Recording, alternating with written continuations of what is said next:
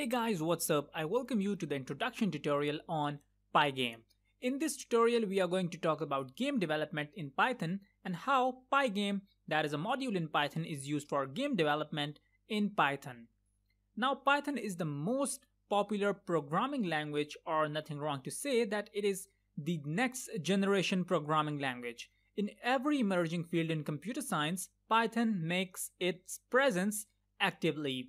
Now Python has a vast set of libraries for various fields such as the machine learning, in which we have libraries like NumPy, Pandas and Matplot library. Then we have the artificial intelligence platform, in which we have libraries like PyTorch, we have got TensorFlow, and then we have got the game development platform in Python that has two main libraries that are the Pygame and Piglet.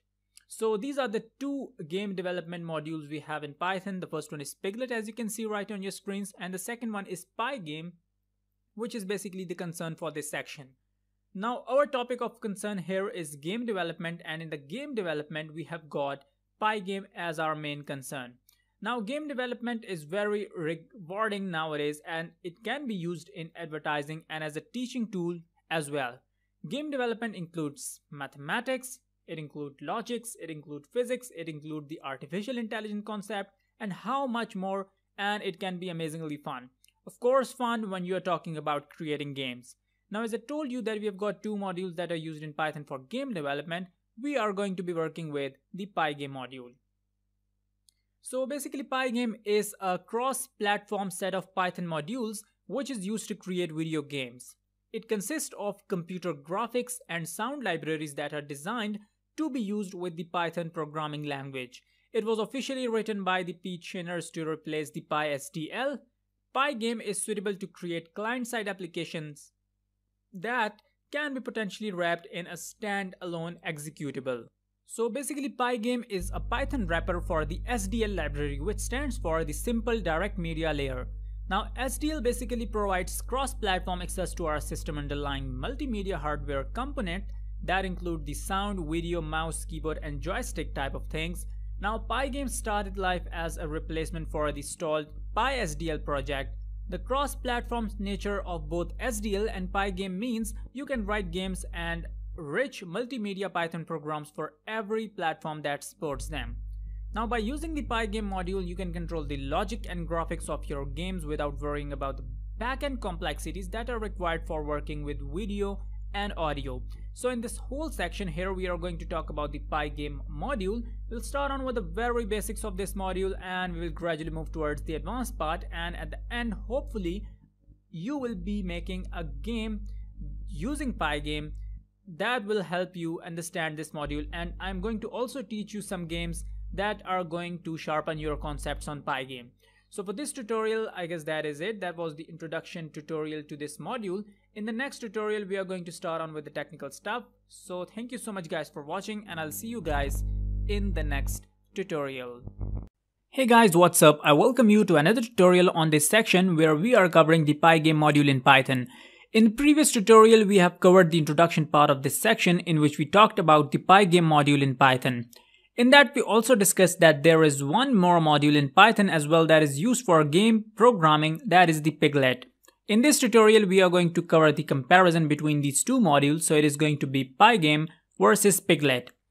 Now, Pygame is richly active, whereas Piglet has a neat new air API and is very convenient.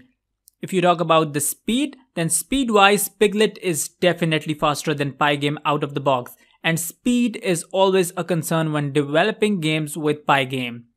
Now, there is no such kind of issue with Piglet. In terms of Py3 support, I believe the issue is simply that Pygame, that is much more mature and popular, has a vastly larger core development group, so of course it can get new things like Py3 support out of the gate earlier. If none of the above issue is decisive for you, then the only sensible approach is really to download both and try the same elementary task of your interest on machines of your interest that will tell you how well each fits your brain, your need for speed, convenience, and so forth. The main difference is the graphics or sprites repositioning. In Pygame, coordinates take integer values only. If you need to use another size of the game window, it results in different animation speed as you cannot move object of less than 1 pixel. There are numerous other differences, for example constructing and steering the game loop that is easier in Piglet as to my taste. My overall impression is that Pygame is suitable for educational purposes. Piglet seems more difficult at the first sight, but it is more flexible. It also has less dependencies. A disadvantage is that you need the fbin library to play compressed sounds. Now if you talk about the 3D support, then since Piglet is so firmly merged with OpenGL, it allows the support of drawing in 3D. If you talk about the easy Python syntax, then Pygame uses Python as its scripting language. Python is widely treated one of the most natural languages to grasp even for beginners.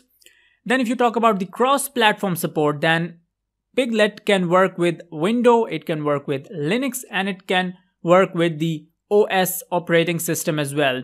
Whereas if you talk about the usage API, then the API for Pygame is very straightforward. Then if you talk about the writing language, then Piglet is written in pure Python. It can be compiled using the other Python interpreters. And if you talk about the best canvas system, then Pygame provides a drawing system that allows the users to create and draw an unlimited number of the canvas. Then if you talk about the popularity, then Piglet is less popular because it has smaller community support, whereas Pygame is more popular than the Piglet because it has a large number of community support. So I hope that you have got the differences between these two modules. And as I told you before, if you're not sure which one to use, like for example, you don't know if speed is your concern, or let's say the Py3 support is your concern, then what you can do is that you can go on and try both the machines on your elementary task and see which one fits your brain. So I will go on and exit this tutorial for me, and I will leave it to you guys to decide which one is better for you. So for this tutorial, that is it. Thank you so much guys for watching, and I'll see you guys in the next tutorial. Hey guys, what's up? I welcome you to another tutorial on this section where we are covering the Pygame module in Python. And in this tutorial, we are going to see how we are going to import the Pygame module in Python. Now there are multiple ways of how you can install Pygame into the project. The first one is that you can go into the interpreter setting and install the Pygame module there. Then the second one is that you can go on in the terminal and you can just install Pygame from there using the pip command. And then the third way is that you can just go on directly by clicking on the text where you have written import Pygame. So let's just see all of these three ways on the compiler. So here we are, we have already created our project name gaming, and in that we have created our Python file that is known as game.py. So here we are going to write in import and we are going to write in Pygame. Now since I have already got this installed on my system, but if you don't have this installed on your system, a red line is going to be shown right beneath this Pygame, and it is going to show a red bulb right over here. You can just click on the arrow that is just beside the red bulb, and it is going to just give you an option of install package or something like that. You can just go on and click on that, and it is going to do your job. The second way is that you can just go into the terminal from here, and it is going to automatically open the project in which you are working. It is my name, then it is PyCharm project, and this is the project we are working in, that is gaming. Here you can just go on and write in pip install Pygame, and when you click enter, it is going to install Pygame on your system. I'm not going to do it because I have already done it. The third way is that you can just go on into file over here. You can just go on to settings, and then you are going to go into the interpreter settings. It is going to be somewhere over here, this project, then the project interpreter. And these are the packages you have got. You have got pip, you have got Pygame, and you have got setup tools. Now if you are facing any kind of problem installing Pygame, then this is going to be the answer for you. It is going to require setup tools to use Pygame. So if you're having any kind of issues installing Pygame, then I suggest you go and install setup tools. So you're going to just click on this plus sign. You're going to write in Pygame right over here. This is Pygame right over here, and you're just going to click on this, and you're going to click on install package. You can just go on and select the version from here as well if you want to, but that is not necessary because you want to install it to the latest version, so you don't need to do it from here. So these are the three ways basically how you can install, or you can say import Pygame into your system. And it is very important because this is what we are going to be doing in the next section, and this is exactly what we are going to require. So I guess you will install this, and if you're facing any kind of issue installing this, you can just go on and contact me and I'm going to surely help you out. So for this tutorial, that is it. Thank you so much guys for watching, and I will see you guys in the next tutorial. Hey guys, what's up? I welcome you to another tutorial on this section where we are covering the Pygame module in Python. And in this tutorial, we are going to code a very basic program in which we are going to try and understand some very basic concepts of the Pygame module. If I tell you this is going to be the foundation of this entire course, if you don't understand this tutorial, then I assure you that you're not going to understand anything. So this is a very simple tutorial, but it is a very important tutorial for you to understand to continue on with this section. So here we are going to create a program that is going to create a very simple window in Pygame. It is going to fill the background with a color, and then we are going to draw a circle in the middle of that screen. So what we are going to do here is that we have already imported the Pygame module, and I hope that you have also successfully installed this on your systems, either by any of the three ways I taught you in the previous tutorial. In this tutorial, we are going to code the other basic steps that are required to go on with your coding in Pygame. Now, after you have successfully imported the Pygame module in Python, the next thing you are going to do is that you are going to initialize the Pygame module. Now, the Pygame library is basically composed of a number of Python constructs, which include several different modules. Now, these modules basically provide abstract access to specific hardware on your systems, as well as uniform methods to work with that hardware. For example, the display allows uniform access to your video display, while joystick allows abstract control of your joystick. Now, after importing the Pygame library in the example we have coded in the previous tutorial, the first thing you are going to do here is that you are going to initialize Pygame using pygame.init. So right here we are going to write in pygame.init, and that this function calls basically separates the init functions of all the included Pygame modules. Since these modules are abstractions for specific hardwares, so this initialization step is required so that you can work with the same code on Linux, Windows, and Mac operating system.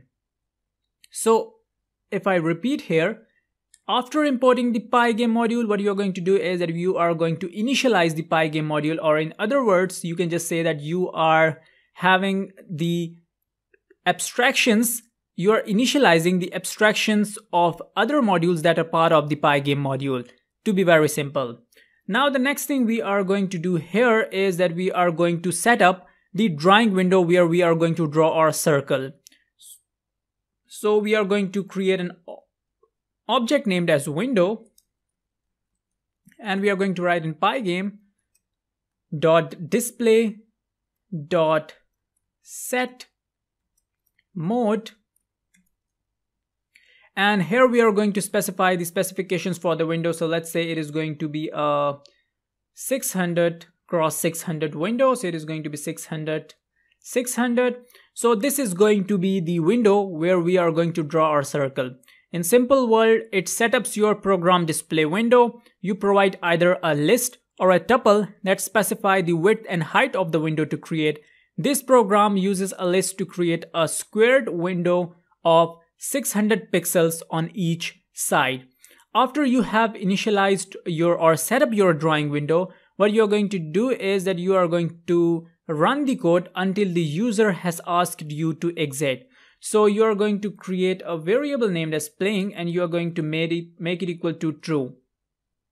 Now by this, it actually means that you want your code to keep running, or in other words, you can say that you have set up a game loop to control when the program is going to end.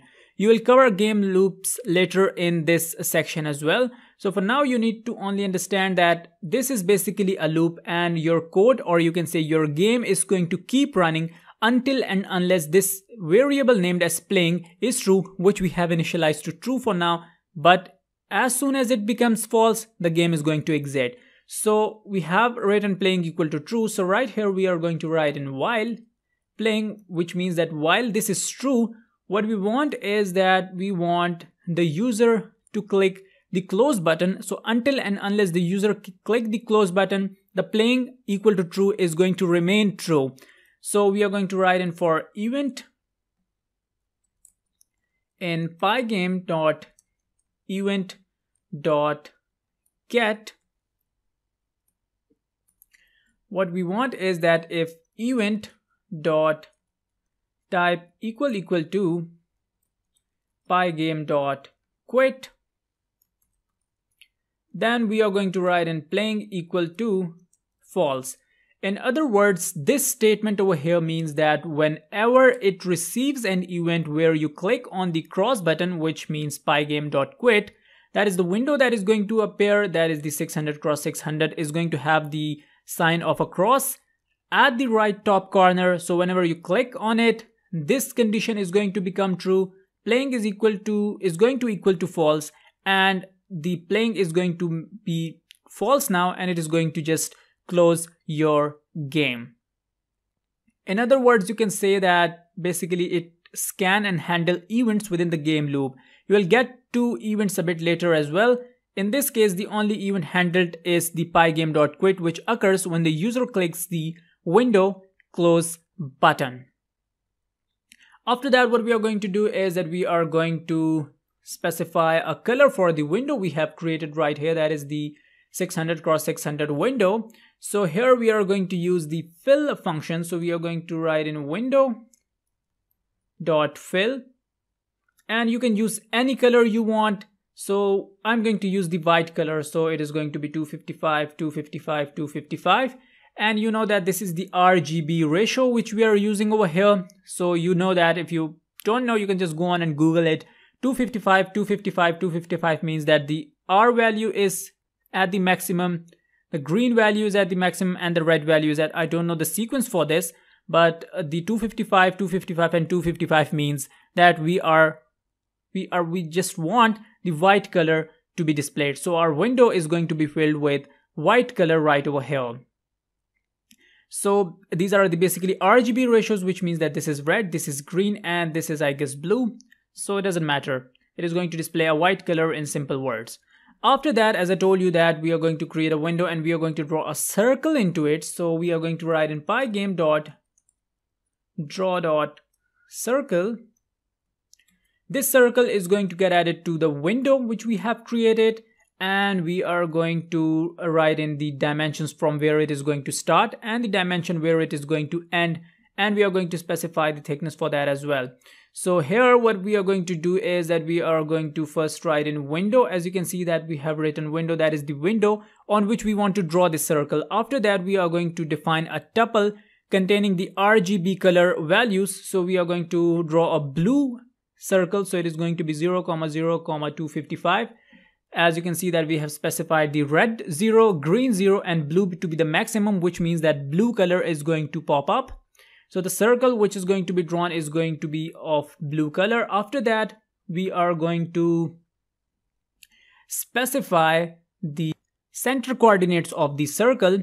So if you want to draw the circle in the very center of this window, so the window is 600, 600.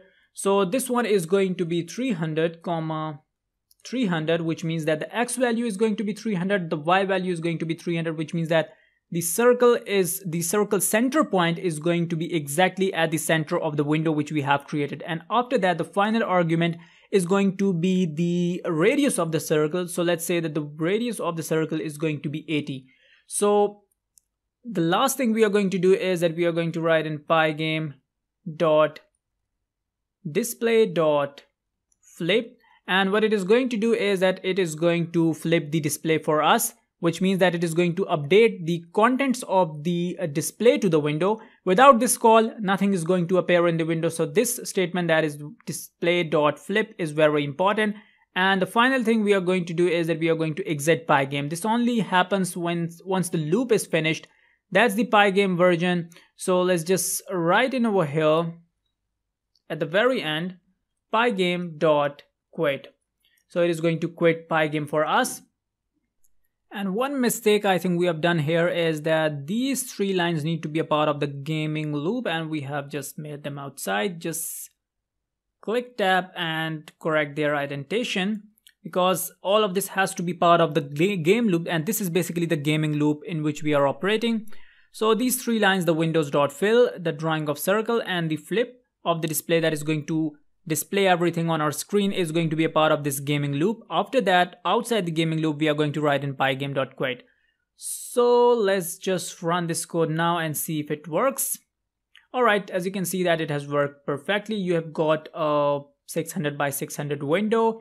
This point somewhere here is going to be the 300 point, and then this is the circle of 80 diameter. You can just go on and change the diameter to, let's say, 180, and now run this code and it is going to be a bigger circle, as you can see. So let's just revise all these concepts we have covered in this program. So first we have imported Pygame. After that we have initialized Pygame, and I have already told you what is initialization here. After that we have created a window of 600 cross 600 coordinates. Then we have got the playing equal to true. After that we have created the gaming loop, in which until and unless the user click on the cross button, it is going to remain true. After user click on the cross button, it is going to become false. In here we have just specified the background color for the window. We have drawn a circle that is added, or you can say drawn in the window. Blue is its color. 300, 300 is the XY values of the center of the circle, and this is the radius of the circle. And finally we have got a statement to display everything on the screen, that is pygame.display.flip, and at the end we have got pygame.quit.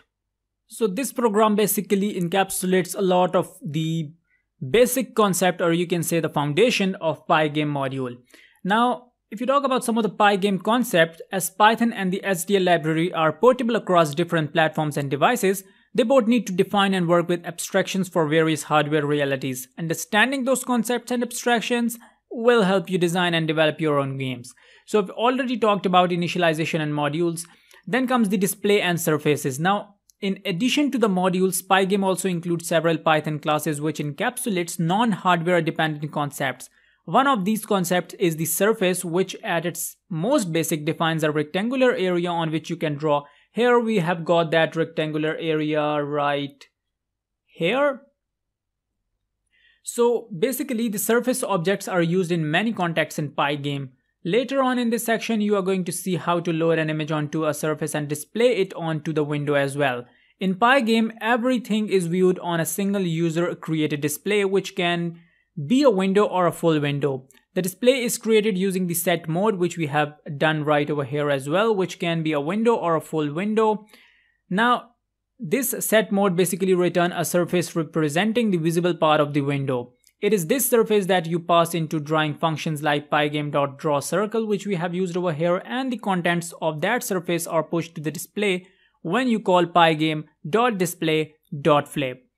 Then we have got the concept of images and rectangles. Now your basic Pygame program drew a shape directly onto the display surface, but you can also work with images on the disk. The image module allows you to load and save images in a variety of popular formats. Images are loaded into surface objects, which can then be manipulated and displayed in numerous ways. As mentioned above, surface objects are represented by rectangles, as are many other objects in Pygame such as images and windows. Rectangles are so heavily used that there is a special rect class just to handle them. You will be using rect objects and images in your game to draw players and enemies and to manage collisions between them. So all that is going to be a part of the future tutorials. You have covered the displays here. You have created your first display using the set mode, where you have got your visible part using the set mode function. Then you have also used the concept of the initializations and modules, where you have used pygame.init, and it is going to be used in every program you code in Pygame, because if you don't initialize the abstractions for things, it is not going to work. So I hope that you have understood the basic concepts, and this is what is exactly the name of this tutorial as well, that is the understanding of the very basic concepts, or you can say that this tutorial is basically the foundation of what we are going to learn in the future tutorials. So I hope that you have understood this well. So for this tutorial, that is it. Thank you so much guys for watching, and I'll see you guys in the next tutorial. Hey guys, what's up? I welcome you to another tutorial on this section where we are covering the Pygame module in Python. And in this tutorial, we are going to talk about Pygame clock and Pygame blade. So let's just start on with the first one, that is Pygame clock. Now, as you know that times are represented in millisecond, that is 1000 seconds in Pygame. Now, Pygame clock is used to track the time. The time is essential to create motion, play a sound, or react to any event. In general, we don't count time in seconds, we count it in milliseconds. The clock also provides various functions to help in controlling the game's frame rate. Some of the functions that include the Pygame clock are the tick, where you have got this function to update the clock. The syntax is right in front of you. You have got tick, then you have got frame rate equal to 0. Now this method should be called once per frame. It will calculate how many milliseconds have passed since the previous call. The frame rate argument is optional to pass in the function, and if it is passed as an argument, then the function will delay to keep the game running slower than the given ticks per second. The second function is the tick busy loop. The tick busy loop is very same as the tick. By calling the clock dot tick busy loop and just specifying, let's say 20 millisecond as the parameter once per frame, the program will never run at more than 20 frames per second. The syntax is written right in front of you. Then we have got the getTime function that is used to get the previous tick. The numbers of milliseconds that is a draw passed between the last two calls in clock.tick is obtained using this getTime function. So the next concept we are going to cover is the Pygame blade. The Pygame blade is the process to render the game objects onto the surface, and this process is called blading. When we create the game object, we need to render it. If we don't render the game objects and run the program, then it will give the black windows and output. Blading is one of the slowest operation in any game, so we need to be careful to not to blade much onto the screen in every frame. The primary function used in blading is blade, which is listed right in front of you. It accepts several parameters. The first one is the source, then the destination, then the area, and then we have got special flags. So basically this function is used to draw one image onto another. The draw can be placed with the destination argument. The destination argument can either be a pair of coordinates representing the upper left corner of the source. So this is basically the concepts of clock and blade in Pygame.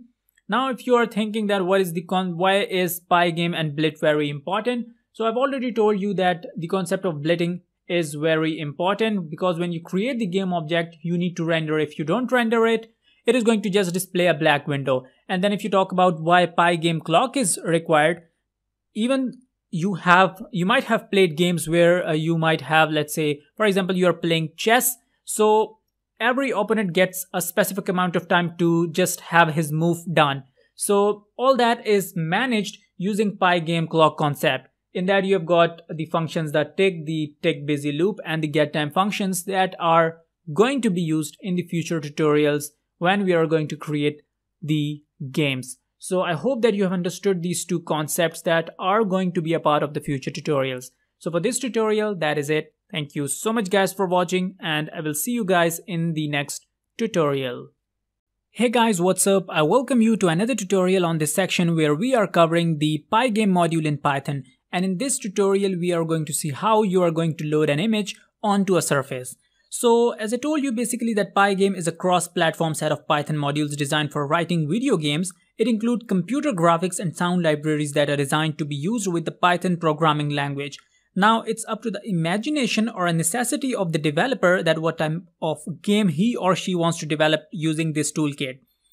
So there are 4 basic steps that are going to be used to display images on the Pygame window. The first one is that you have to create a display surface object using the display.setMode method of Pygame. After that, the second step says that you have to create an image surface object, that is the surface object in which image is drawn on it, using the image.load method of Pygame. The third step is to copy the image surface object to the display surface object using the blit method of Pygame display surface object. And the fourth step finally is to show the display surface object on the Pygame window using display.update method of Pygame. So let's just go on and see how all of these steps are going to be completed. So this is basically the code from the previous tutorial, in which we have the Pygame imported, we have the initialization part, and what we have also is that we have completed one step over here, that is to create a display surface object using display.setMode. Now step number 2 says that you have to create an image surface object, that is the surface object in which image is drawn on it, using the image.load method of Pygame. So what image we are going to use, if you just go on into the project, you can see that I have already downloaded a picture and copied it into the working directory of this gaming project as picture.jpg. This is the picture, this is the gaming directory in which I've got this picture right over here, and I want to load this picture right onto my set mode window. So I will move on to my compiler again, just minimize this from here and just go on and complete step number 2. So as I have told that step number 2 says to use the image.load function, so that is exactly what we are going to do right over here. So to use image.load function, we are going to specify the location for that as well. So it is going to be image equal to pygame.image.load, and after that we are going to specify the directory in which our image is located. So we are going to go right here, we are going to copy this destination right from here, we are going to go back to this here, specify picture.jpg, and this is exactly the picture I have right here. You can see that I've got picture.jpg here. So this is exactly the picture I am going to use. After that, the third step says that I have to copy the image surface object to the display surface object using blit method of Pygame display surface object. So right here I'm going to use the concept of blit. Now in the previous tutorial I told you about the Pygame clock and the Pygame blit, and in the Pygame blit I told you that when you want to render something you have to use the concept of blit. If you don't use it, you are going to see a black surface. So right after this window.fill, I'm going to use the concept of the blit. So I'm going to write in window.blit. I'm going to write in the name of the image I want to render, and I'm going to specify the position where I want to render this image. So image is what I'm going to render, which is this object right over here that is going to load picture.jpg for me and store it in this object.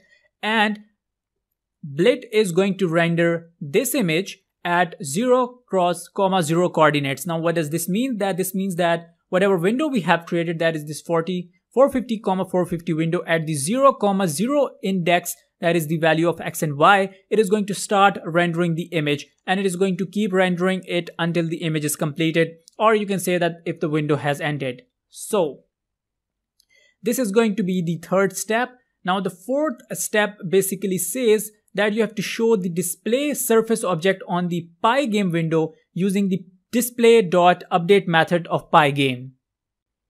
So right down here we are going to specify pygame.display.update, and that is going to do our job. So let's just run this code, and then I'm going to revise what we have done in this tutorial. So let's just run this code, and as you can see that we have got a perfect image. That is our image, and it has been rendered according to our specification using the blit method. So let's just revise what we have done so far. So the first step here was to actually just get your window. That was basically the Pygame window, so that we have obtained using the setMode function, as you can see right here. Then in the line number 5 we have used the image load function, and that is exactly what we have to do, is that we have to create an image surface object in which the image is drawn on it using the image.load method of Pygame. After that, what we have to do is that we have to use the blit method right here that is used to render the image at the specified location we want, that is 0, 0. and image is exactly what is going to get rendered, which we have specified the location here. And the final step was basically to show the display surface object on the Pygame window. Now in the previous tutorial, when we were drawing the circle, we used the flip method. Right here, when you want to load an image, you have to use the display.update function, and that is going to display an image right onto your screen. So this is exactly what we have learned in this tutorial, how to load an image onto the surface of Pygame window. So for this tutorial, I guess that is it. Thank you so much guys for watching, and I'll see you guys in the next tutorial. Hey guys, what's up? I welcome you to another tutorial on this section in which we are covering the Pygame module in Python. In this tutorial, we are going to see that how we can display text to a Pygame window. Now the font objects are created with pygame.font.font. The actual font objects do most of the works done with fonts. Font objects are generally used to render the text into the new surface objects. Now few important font functions which are a part of this concept includes the render function. The syntax of it is given right on your screen. Basically this function is used to draw text on a new surface. Pygame has no facility to draw text on the existing surface. This creates a new surface with a specified text render on it. As you can see in the syntax, the first argument is the text, then we have to specify the anti-alias, then we have to specify color, and then you can specify the background. That is optional. If you don't want to specify it, just don't do it. The second function with the text concept is the size. This function is used to determine the number of space or positioning needed to render text. It can also be used for word wrapping and other layout effects, and the syntax for that is given right in front of you. And the third and last function is the set bold function. This function is basically used for bold rendering of text, and the syntax is given right in front of you. Now before we go on to the example part, I just want to explain the 7 basic steps that are going to be a part of this tutorial that will help us display text on the Pygame window. Now step number 1 says that you have to create a display surface object as usual using the display.setMode method of Pygame. After you have done that, which we have already done, the second step is to create a font object using font.font method of Pygame. And as I told you before, that basically the font objects are created with pygame.font.font. So the second step is going to help us to create font objects, where we are going to create a font object using font.font method of Pygame.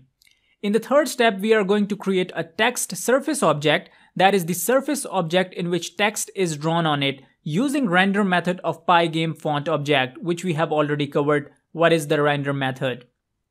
In the fourth step, we are going to create a rectangular object for the text surface object using getRectangle method of Pygame text surface object. After that, in the next step, we are going to set the position of the rectangular object by setting the value of the center property of Pygame rectangular object. In the sixth step, we are going to copy the text surface object to the display surface object using blit method of Pygame display surface object. And you already know what is the purpose and usage of blit method. And in the last step, we are going to show the display surface object on the Pygame window using display.update method of Pygame, which we have already covered in the previous tutorial when we were showing the image on Pygame window. So let's just get started and move to our compiler. So this is the code from our previous tutorial. That is the very basic code. And in this code, we already have got our step number 1 done, in which we have created a display surface object using display.setMode method of Pygame. So let's just move on directly to step number 2. As I told you before, step number 2 is to create a text surface object using the, we do not have to create the surface object. First, we have to create a font object. So step number 2 says that you have to create a font object using font.font method of Pygame. So right after this, what we are going to do here,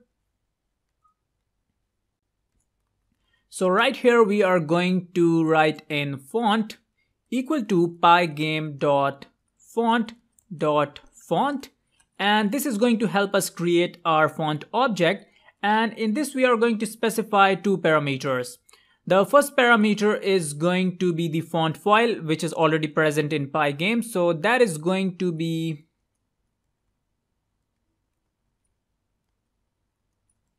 freehand is bold dot ttf, and this is the file that is present in Pygame already. You don't have to worry about this. And the second parameter is going to be the size of the font. So let's just say that my size is going to be 32. So this is step number 2, in which we have created a Pygame font object using the font.font method of the Pygame library. In the third step, what we are going to do is that we are going to create a text surface object. That is the surface object in which text is drawn on it using the render method of the Pygame method. So right after this, what we are going to do is that we are going to write in text equal to font.render, and the first one is going to be the text. So let's just say that our text is going to be tutorials. After that, we are going to specify it the Boolean value that is going to be true. And after that, we are going to specify colors for it. So let's just say I want to specify green and blue as the colors. So for that, I'm going to use the properties for green, that is going to be 0 to 55, 0. And I'm going to specify the colors for blue as well, that are going to be 0, 0 and 128. You can just go on and check on Google. They are perfectly right. So this is the third step, I guess, in which what we have done is that we have actually created a text surface object, that is the surface object in which text is drawn on it. Now in the next step, we are going to create a rectangular object for the text surface object using the getRectangle method of Pygame text surface object. So right after we have used this render method, what we are going to do is that we are going to write in text rectangle. This is the object we are creating, and we are going to create it using the text we have used right over here, and we are going to call the getRectangle method on it. Alright, in the next step, we are going to use the center method on this rectangle. So it is going to be get_rect, and yes, that solves the problem. So the next step is going to be text rectangle equal to text dot, not like this, it is going to recenter it. So we are going to write in text rectangle dot center, and we are going to make it equal to the values which we have used right over here. So it is going to be 450 by 2. And let's just perform the floor division here, and it is going to be 450 by 2. So it is going to center our rectangle, and it is also the fifth step in which we have to set the position of the rectangular object by setting the value of the center property of Pygame rectangular object. Now in the next step, what we are going to do is that we are going to use the blend method. And why we are using this, we want to copy the text surface object to the display surface object using the blend method of Pygame display surface object right over here. So right down here where we use the blend method, previously we are going to use it right after this windows.fill. So right after this windows.fill, we are going to write in window.blend, and we are going to blend the text this time, not the image, and we are going to use this text rectangle here as well. And in the last step, what we are going to do is that we are going to display things. So for that, we already have got the pygame.display.update, that is to show the display surface object on the Pygame window using display.update method of the Pygame. So I guess that it is just okay. So let's just run this code and see if it works perfectly or not. So let's just run this code.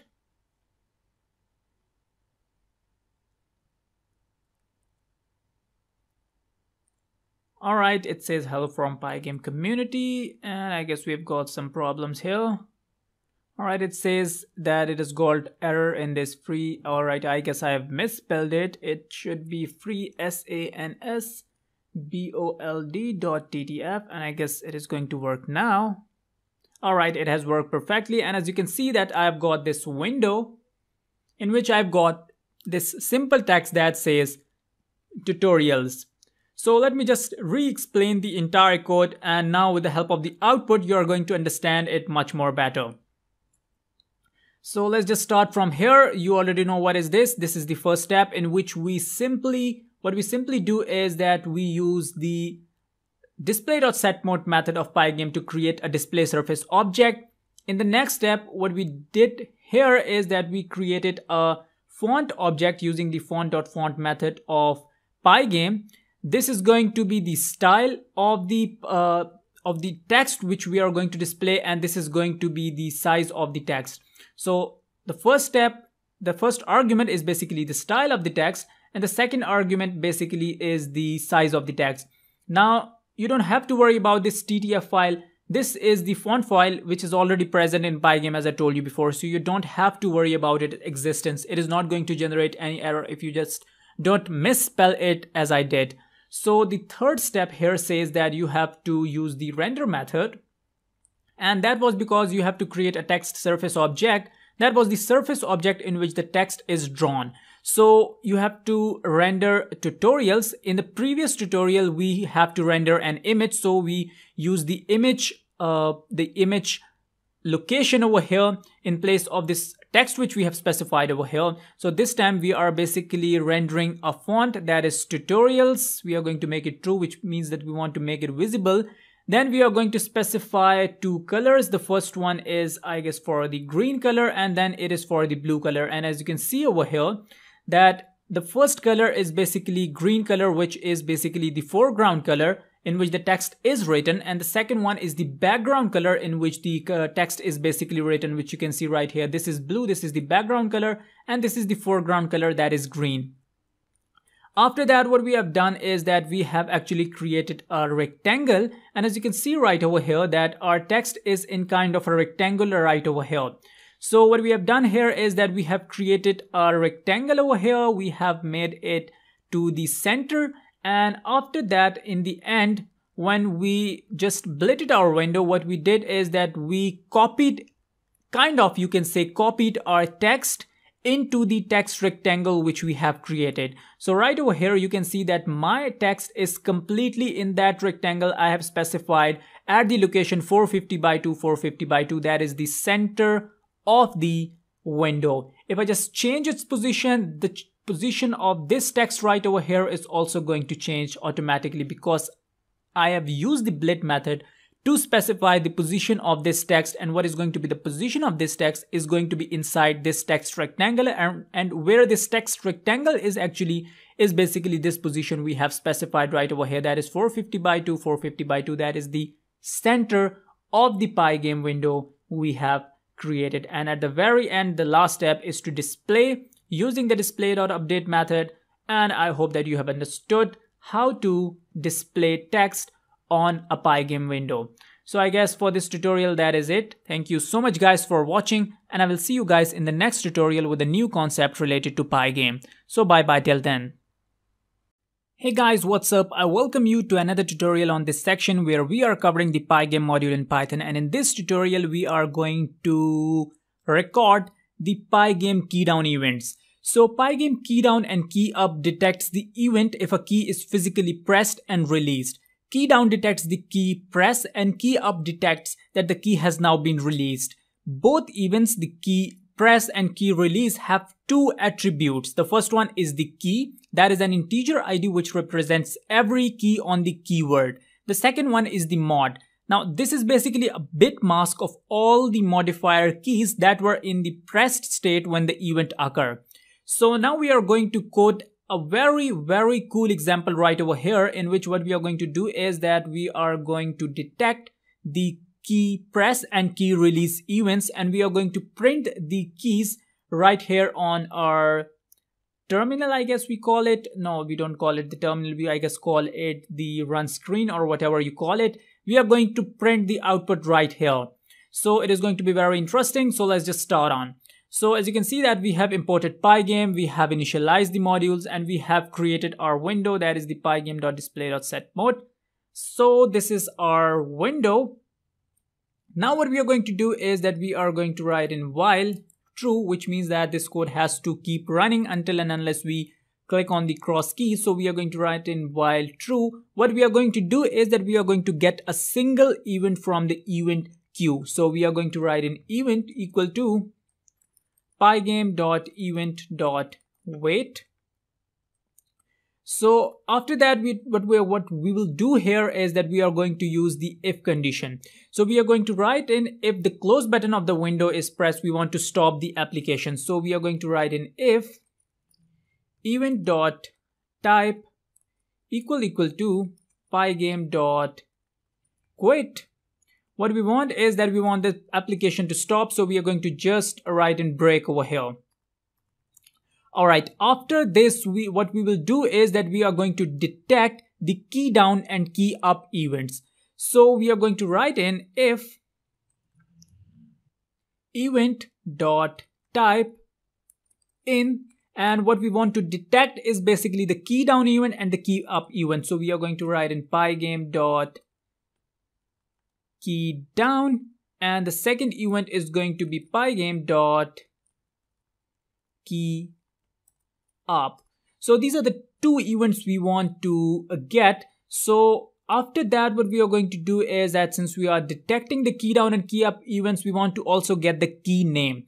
So here we are going to write in a variable that is going to be named as key name, and we are going to write in here pygame.key.name, and it is going to get us the name of the key that has been pressed.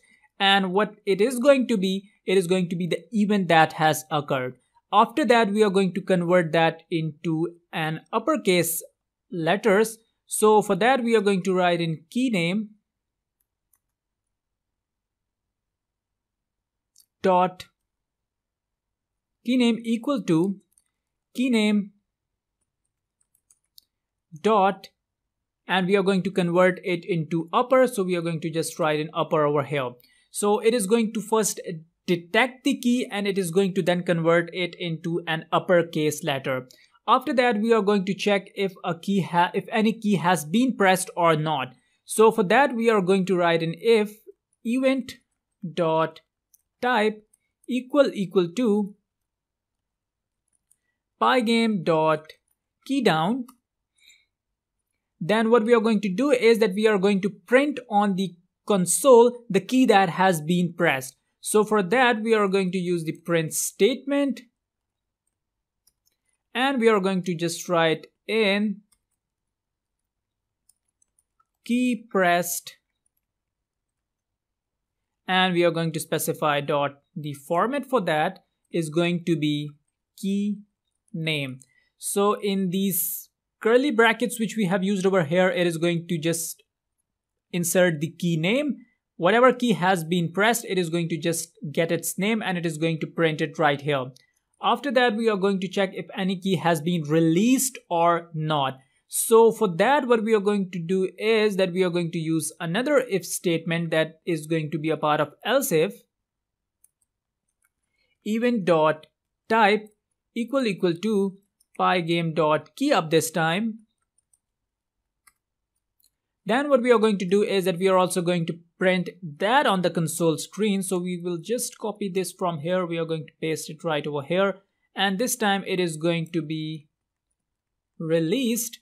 So whatever key has been released, it is going to print the name of that key. So that's it. Let me just revise it, and then we are going to run this code. So the first thing it is going to do is that it is going to check if the cross key has been print or you just exited the window. So what it is going to do is that it is going to break. Then comes the part where you have to detect the events of key down and key up. So if event.type in pygame.keyDown and key up, we are going to specify the key name. So whatever key has been pressed, we want to get its name also. So .key.name is going to get us the name of that key. We are going to convert that into uppercase. This is not necessary. If you don't want to do it, just don't do it. So after getting the name of the key, we are converting that into an uppercase. So after that, we are going to check if the event was for the key down or the key up. So if the event was for key down, we are going to just write in key pressed is whatever key was pressed. And if the event was for key release, then we are going to write in key release was whatever the keys that was released. So let's just run this code and see what is the output for that. So let's just scroll it a bit at the top, and let's just print the enter key over here. I guess it is going to generate the output when this is visible. Alright, as you can see that when I click the enter key twice, it printed return key pressed, return key pressed. Now if I click on the right shift key, you can see that the right shift key pressed, right shift key released. Now if I click on the right control key and I just keep holding it, you can see that it only has printed right control key pressed. Now when I release it, you can see that it says right control key released. Similarly, when I click on the space button, you can see that I have not yet released it. So that's why it only says that the space key pressed. Now I'm releasing it. So now I have released it and now you can see that it says space key released. Similarly, if I click on the N key, it says N key pressed. Now I'm releasing it. So it says N key released. Similarly goes for Y. I have pressed and released it. So it says Y key pressed, Y key released. Similarly, you can click on any key on your keyboard and it is going to detect that event. Now you must be thinking that what is the purpose of this keyboard key detection in Pygame or game development. Now this is very crucial and important. Whenever you are playing game, you have to interact with your keyboard over here.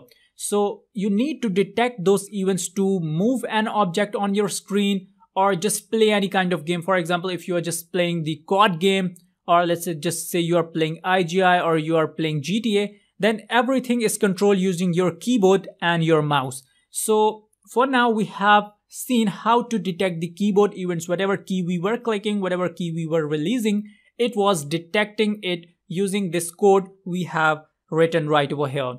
Now what we are going to do is that was just for the key detection. Now we are going to create a rectangle and we are going to control its movement using the keyboard keys. So we are going to just remove this code from here. And we already have got our window right here, you can see. Now we are going to create a variable here that is going to be done, and for initial value its boolean value is going to be false. Then we are going to create a variable is blue and we are going to set this to true. Now why I've used this variable you are going to know sooner. Now we are going to specify the initial values for the rectangle that are going to be x30 and y30. So this is going to be the initial position of the rectangle which we have to move using the arrow keys.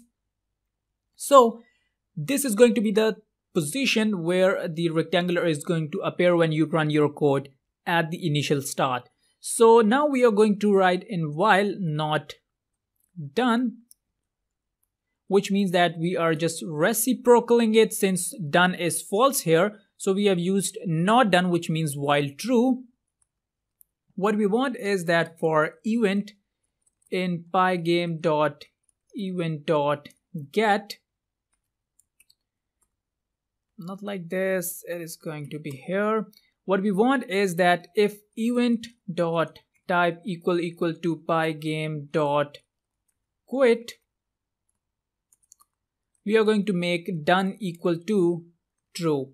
Now you must be thinking that why I have not used the previous way in which I was just using while true, and I just want to teach you the number of ways in which you can program your gaming loop. So that's why I'm using different ways. Now I guess this is the third way in which we are coding our, the first one was when we used the playing variable, then we used while true, and now we are using while not done. So these are multiple ways in which you can code your gaming loop. Now outside this, what we are going to do is that we are going to write an if event.type equal to pygame.keydown event, which means that if a keydown event has been detected and the event.key which has been pressed equal to pygame.kspace, then what we are going to do is that we are going to change the isBlue variable, and this time it is going to equal to not of isBlue, which means that we are just reciprocaling the boolean value here. So if the event.type equal to pygame.keydown, which means that if a keydown event has occurred and the key that has been pressed was the key space, then what it is going to do is that it is going to make this true value to false, which means that isBlue is now equal to not of isBlue, that is false, because the initial value was true. When you perform the not operation on it, it is going to become false. Now outside this right here, we are going to create a variable named as pressed equal to pygame.key.getPressed, and after that we are going to write in if pressed pygame.keyUp, which means that when you click on the upper arrow key, what we want is that we want the value of y to change, because when you click on the up key or the down key, the rectangle is going to move along the y coordinates, whereas when you click on the right key and the left arrow key, the rectangle is going to move along the x coordinates. So that's why when you click on the up key, we want the value of y to be equal to y minus equal to 3, which means that the initial value for y is 30. When the rectangle is at, let's say this is our 450 by 450 screen and our rectangle is right here, that is the 30 coordinates. When you click on the up key, it is going to move up, which means that it is going to move towards the 0th position of the y coordinate, that is somewhere over here, because this is the complete position where y is going to equal to 0. It is going to keep changing when you move downwards right here. So when you click on the up key, the value of y is going to change to 3 times less than its original value, which means that when you click on the up key once, the value of y is now going to equal to minus 3, which means that it is going to equal to 27. That is 30 minus 3 equal to 27. Alright, after that what we are going to do is that we are going to check if pressed pygame.key down, then what we are going to do is that we are going to increment the value of y, because now the rectangle is going to move downward, which means that the value of y is automatically changing, because as I told you that the up and down key is going to move your rectangle along the y coordinates. So that's why we are using the y coordinates right over here. Now we are going to do this for the the left and the right key. So for that we are going to write in pygame.key left, which means that whenever the left key is going to be pressed, it is going to be square brackets, not curly brackets. So whenever the left key is pressed, the value of x coordinate is going to decrease by a value of 3, and similarly when you click on the right key, pygame.key is right, then what it is going to do is that it is going to increment the value of x by 3, which means that it is going to move along the x coordinates toward the right side, which means the value of x is going to get incremented. Now what we are going to do is that we are going to write in if is blue, then we are going to write in color equal to 0128255, else the color is going to equal to 255 and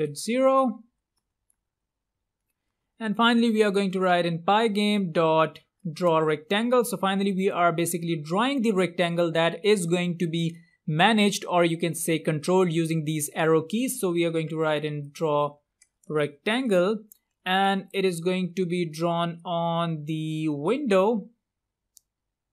So we are going to write in window over here. I guess we have used window over here. Yes, we have. So it is going to be drawn on the window. We are going to use the color, whatever the color is, that is going to be set right over here. That if is blue is true, which means that we have specified is blue to be true over here. And it is only going to become false when the key down is the key space. So it is going to then become false and the color is going to change to this color, else it is going to be this color. So it is going to use that color according to the condition, that is that if you have pressed the key underscore space key, or if the even down has occurred for that key or not. So it is going to decide the color according to that. If you have not pressed that, it is going to display this color. If you have, then it is going to display this color, and that is going to be the color of the rectangle you are using. Finally, we are going to write in pygame.draw rectangle, and it is going to be at the XY position, that is 30 30 and 60 60. So this means that it is going to start from 30 and it is going to end till 60. So this means that it is going to be a rectangle covering the 30 to 60 on the X coordinates and 30 to 60 on the Y coordinates as well. And finally we are going to write in pygame.display.flip. Alright, I guess it's time to now run this code, and then I'm going to re-explain what we have coded so far. Alright, as you can see right here that you have got a blue rectangle. So if I just move down, you can see that it has changed its position. Now if I just move it towards the right side, the up side, it can just go anywhere you like it to go. I guess the screen is way too small. Let's just change this size to 850, 850. Now run this code. Alright, now just click the down key and you can see that it has moved a bit down. Now press the right key and you can see that it moved right. Just click the down key and it moves down. Click the right key and it moves towards the right. Click the up arrow key and it moves upwards, rightwards, downwards, leftwards, downwards, rightwards, upwards, leftward, and it can move at any location you want it to move. You can see that now I am moving it any side. Alright, so this was a kind of freestyle drawing kind of thing. Alright, so I hope that you have now understood that what is the function or purpose of using the keyboard detection in Pygame. Keyboard detection is very important to handle object movements.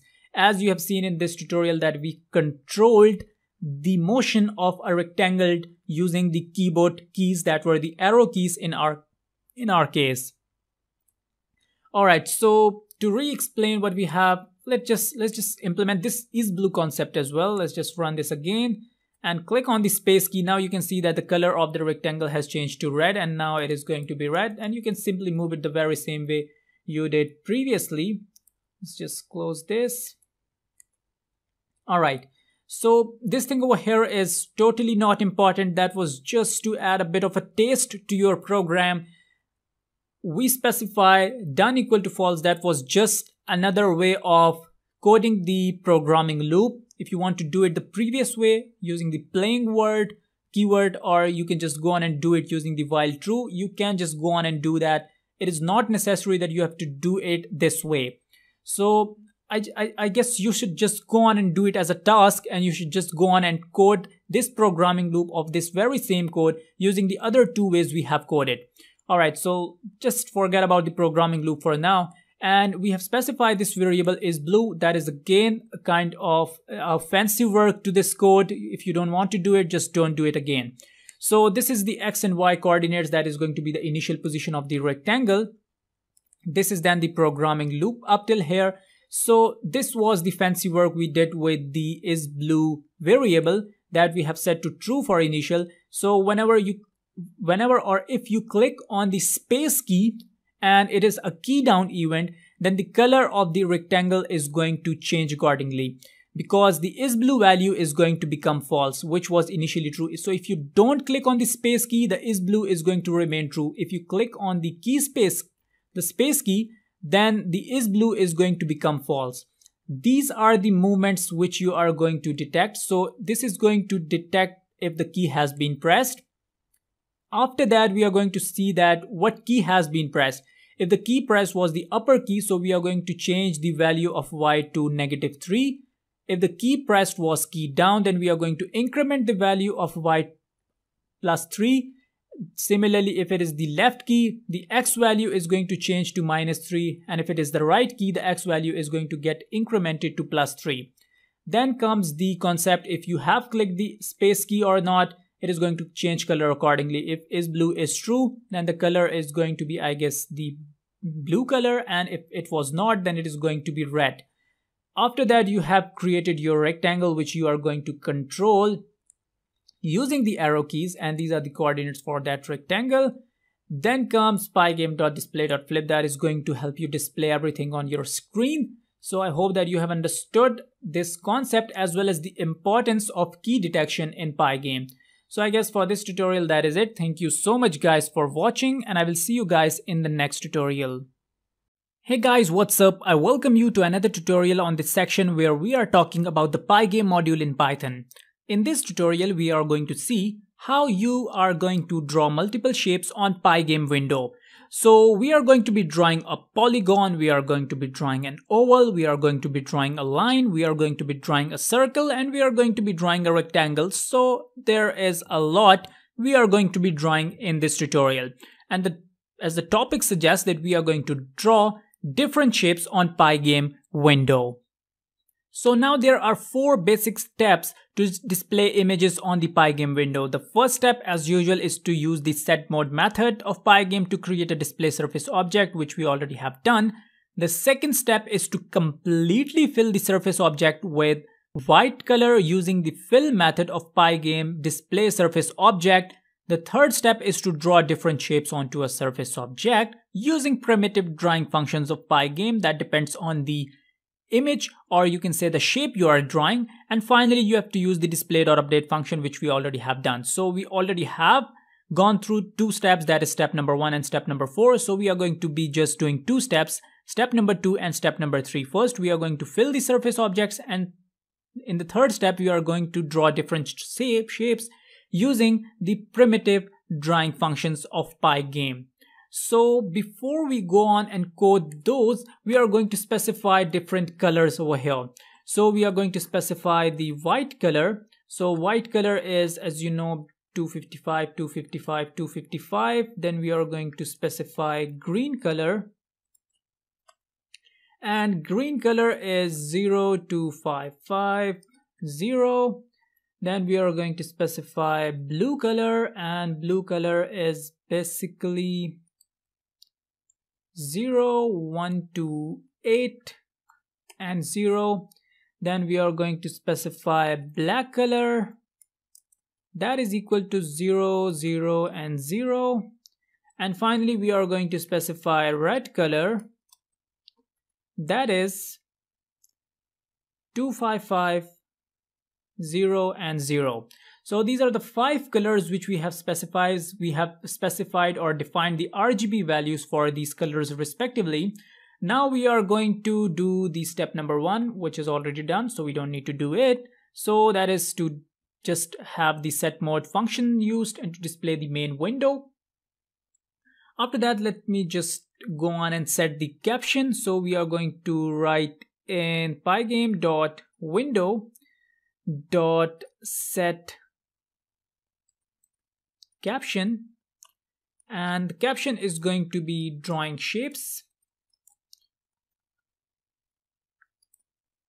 So whatever window is going to pop up, the heading for that window is going to be drawing shapes. We have not coded, I guess, the set caption method before. So this is very simple. You have to just use the pygame.window.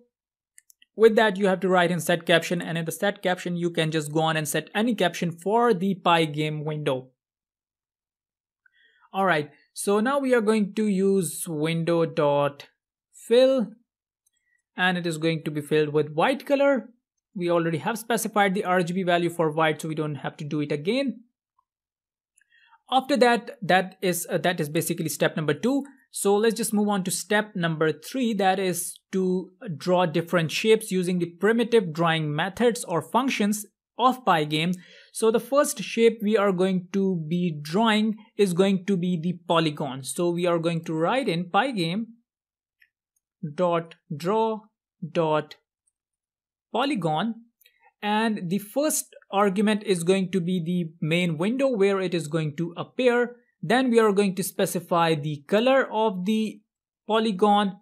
After that, we are going to specify the coordinates where the polygon is going to start and where the polygon is going to end. Now, as you know, that polygon basically has 5 sides, so we are going to specify the coordinates for all the 5 sides. So you don't have to memorize them. I just wrote it down from a website, and it was 146.0 where the polygon is going to start. That are the X and Y coordinates. You can just go on and code your own, or you can just believe in me. So the second one is 291.106. Then we have got 236 and 277. Then we have got 56277. And then we have got 0 and 106. So as you can see, one thing common over here, that whatever is the ending of one is the starting of the other. So as you can see that 146.0, then we have got 291.106, then we have got 236.277, then we have got 56.277, and finally we have got 0 and 106. So 0 and 106 is basically what that is going to join the polygon. Alright, so I guess let's just run this code and see if a polygon has been drawn or not. Alright, I guess we got some kind of error. It says Pygame has no attribute window.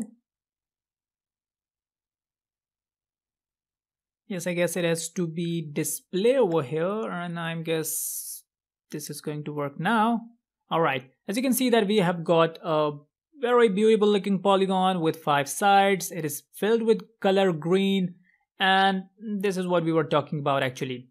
Alright, so I guess we just misspelled some kind of color variation over here, because we have specified blue over here and the rectangle that pop up was green. Doesn't matter, I guess. So let's just leave it. The purpose was just to show you how to draw a polygon. Color does not matter. Alright, the next shape we are going to draw is going to be a line. So for that we are going to write in pygame.draw.line. It is going to be drawn on the window. The color is going to be green. I guess this time it is going to be blue. Alright, and we are going to specify the coordinates for the line. Now the coordinates for the line are going to be just 2, the starting point and the ending point. So let's just say that the starting point is 65 and the ending point is 250. That is the starting coordinate, the x and y values for the starting coordinates, and then the ending points are, let's just say it is 120, and let's just say it is 250 again. And then we are going to specify the thickness for that as well. So let's just say that the thickness is 4. Let's just run this code, and as you can see that you have got a beautiful looking line. But since this line is inside the rectangle, so let's just change the position of this. So we need to, I guess, change the y value to let's 350, and let's just change it to 350 again. And yes, I guess this is good now. Alright, it was green by the way. Alright, the next shape we are going to be drawing is going to be a circle, and again we are going to use the draw method. So we are going to write in pygame.draw.circle this time. And inside that we are going to specify the window parameter, which means that it is going to be drawn onto the window. After that we are going to specify its color. Let's just say the color of the circle is going to be black. And after that we are going to specify the coordinates. So let's just say that the coordinates are 350. The diameter for a circle is going to be 20. And alright, so it is going to go on to this coordinate of the window, and it is going to draw a circle that is going to be the center point of the circle, and this is going to be the radius of the circle, and this is going to be the thickness. Alright, so let's just run it, and as you can see that you have got a beautiful looking small circle right over here. You can just go on and increase the radius if you want to, and that is going to draw a bigger circle for you. The next shape we are going to draw is going to be an ellipse. So we are going to write in pygame.draw.ellipse, and this is going to get added to the window as well. The color is going to be, let's say, red this time, and we are going to specify the coordinates for the ellipse that are going to be 300, 250, 40, 80, and finally we are going to specify the thickness over here. Let's just run this code, and you can see that you have got a beautiful looking ellipse. So this was for the ellipse. Let's just code our final shape. I guess that was to draw a rectangle as I promised. So let's just draw a rectangle as well. You already have drawn a rectangle in the previous tutorial, so let's just go on with this a bit quick. It is going to add it to the root window. The color is going to be green, let's say. And the coordinates for the rectangle are, let's just say 150, 300, 100 and 50. So let's just run this code, and it is also going to have a rectangle right over here. As you can see, let's just change its color to black, and let's just change the thickness of this ellipse to 3. Now run this code. Now it looks a bit good. Alright, so these are the shapes you have drawn. The first shape is this very big looking, what was the name of this shape? I just forgot. It was a polygon, yes. And then we have drawn a line. After that we drawn a circle. After that we drawn an ellipse, and finally we draw a rectangle. So this is how basically you can just go on and create objects like these using the draw method. So what we have done here is that we have simply defined the RGB values for white, green, blue, black, red respectively. After that we have done step number 1, that was to create a window. Step number 2 was to just change the background color for the main window. Step number 3 was to use the primitive drawing functions. The first one was for draw polygon, the second was for draw line, then draw circle, draw ellipse, and draw a rectangle. And finally step number 4 was already done. That was pygame.display.update. That was to show everything we have drawn onto the screen we have created in step number 1. Alright, so I hope that you have understood how to create these primitive drawing shapes using Pygame functions. So I guess that is it with this tutorial as well. Thank you so much guys for watching, and I will see you guys in the next tutorial. Hey guys, what's up? I welcome you to another tutorial on this section where we are discussing the Pygame module in Python. In this tutorial, we will learn how to make an object jump using Pygame library in Python. Now there is a very basic formula from classic mechanics to make an object jump, that is F equal to 1 by 2 mv square. That is a formula from physics. Now here F is basically the force that is applied towards the upward or downward direction, m is the mass of the object, and v is the velocity. Now you need to understand here that the velocity is going down over time because when the object jumps, the velocity will not increase more in this simulation. When object reaches the ground, the jump ends. If jumping variable is true or false, it indicates object is jumping or not. If jumping is true, object position will be updated according to the formula we have stated, that is F equal to 1 over 2 mv square. So let's just move on and code this very interesting example that is going to help us to make an object jump in Pygame. Alright, so we have got our module, we have got the initialization part, we have got our main window, and then we have got the caption. So let's just name this window to, let's say, jumping tutorial.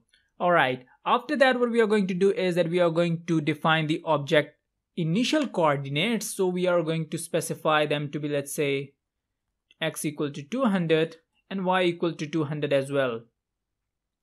After that we are going to also define the dimensions for the object. So we are going to specify the width to be 30, and we are going to specify the height as well, that is going to be, let's say, 40. Now we are going to store if the player is jumping or not. For initial value we are going to initialize jumping to false. So jumping is going to be false in the initial cases, and when we want it to become positive, or when we click on certain key when it is going to jump, we are going to make it equal to true. Alright, now what we are going to do is that we are going to do our gaming loop. So we already have coded our gaming loop right here. You can see we've got while playing, we've got our main window. Now inside this we are going to create an object which we are going to make jump. So let's just say we are going to have a rectangle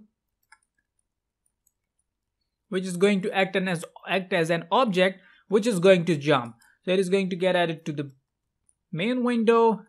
The color for that is going to be 25500. Then we are going to specify the position for that. So xy is going to be the position for the rectangle, and we are going to specify the dimension for the rectangle as well. So the dimensions are going to be whatever width and height we have specified. So the rectangle is going to get added to the window. This is going to be the color of the rectangle. This is going to be the initial coordinates for the rectangle, and this is going to be the dimensions for the rectangle. After that, we have got our gaming loop already, so we don't need to get into that. Alright, after that, what we are going to do is right here is that we are going to make a key that is going to detect some kind of key detection. We already have covered that, so we don't need to discuss it for now. So it is going to be keys equal to pygame.key.getPressed. So we are going to check if jumping equal to false, which is for the initial value. You can see that it is false. It is going to be false. So if jumping equal to false, and we are going to check if the keys is pygame.space key. So we are going to detect if the key that was pressed was the space key. Then what we are going to do is that we are going to make jumping equal to true. So if the jumping was false and if the key that was pressed, which means that whatever, this is basically the part where the key is going to be detected. So if you have clicked on the space key, so it is going to store it in this variable because it has detected it using this statement. So it is going to store it in this variable. It is going to check if jumping is false. If it is going to check if the key that has been pressed, which means that it is an array, if it contains the space key or not. So if it does contain the space key, it is going to make jumping equal to true. Alright, so outside this, what it is going to do is that it is going to check if jumping was true or not. So right outside here, it is going to see if jumping, which means that if it is true, which is going to be true if this condition was met, since it is a sequential order in which the code is going to get executed. So in the sequential order, these statements or these set of statements are going to get executed first, and if the space key was pressed, jumping is going to become true. So this condition over here is going to be true if this statement here has been executed. So if jumping, what we are going to do is that we are going to calculate the force using the formula we have studied, that was 1/2 mv square. So we are going to write in F equal to 1/2. We are going to multiply it with m. We are going to multiply it by v square. So it is going to be F equal to 1/2 mv square. Now for the m and v, you can see that we are getting an error because we have not initialized the values for m and v. So right outside this gaming loop at the top here, what we are going to do is that we are going to initialize the value. So let's just say that v is equal to 5, and let's just say that m is equal to 1.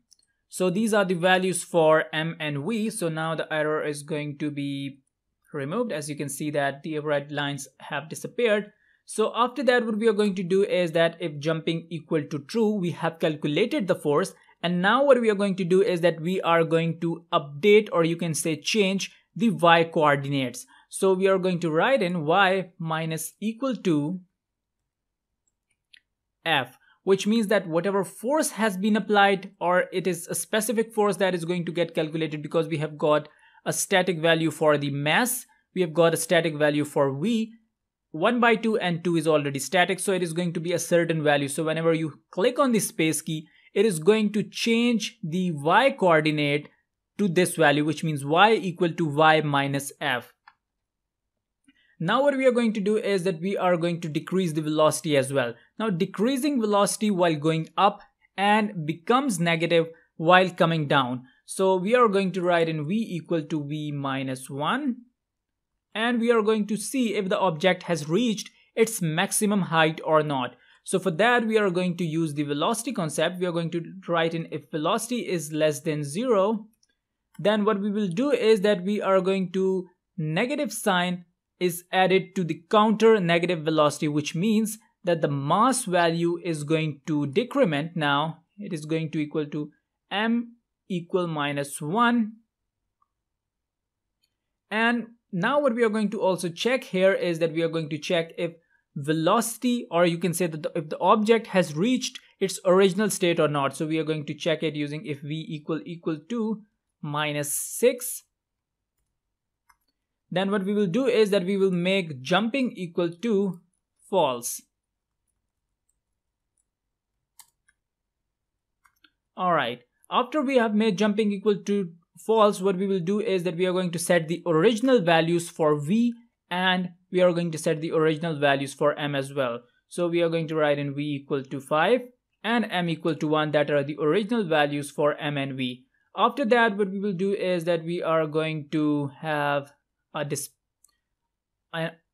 we are going to add a delay timer here. So we are going to write in pygame.time.delay, and let's just say it is going to add a delay of 10 millisecond only.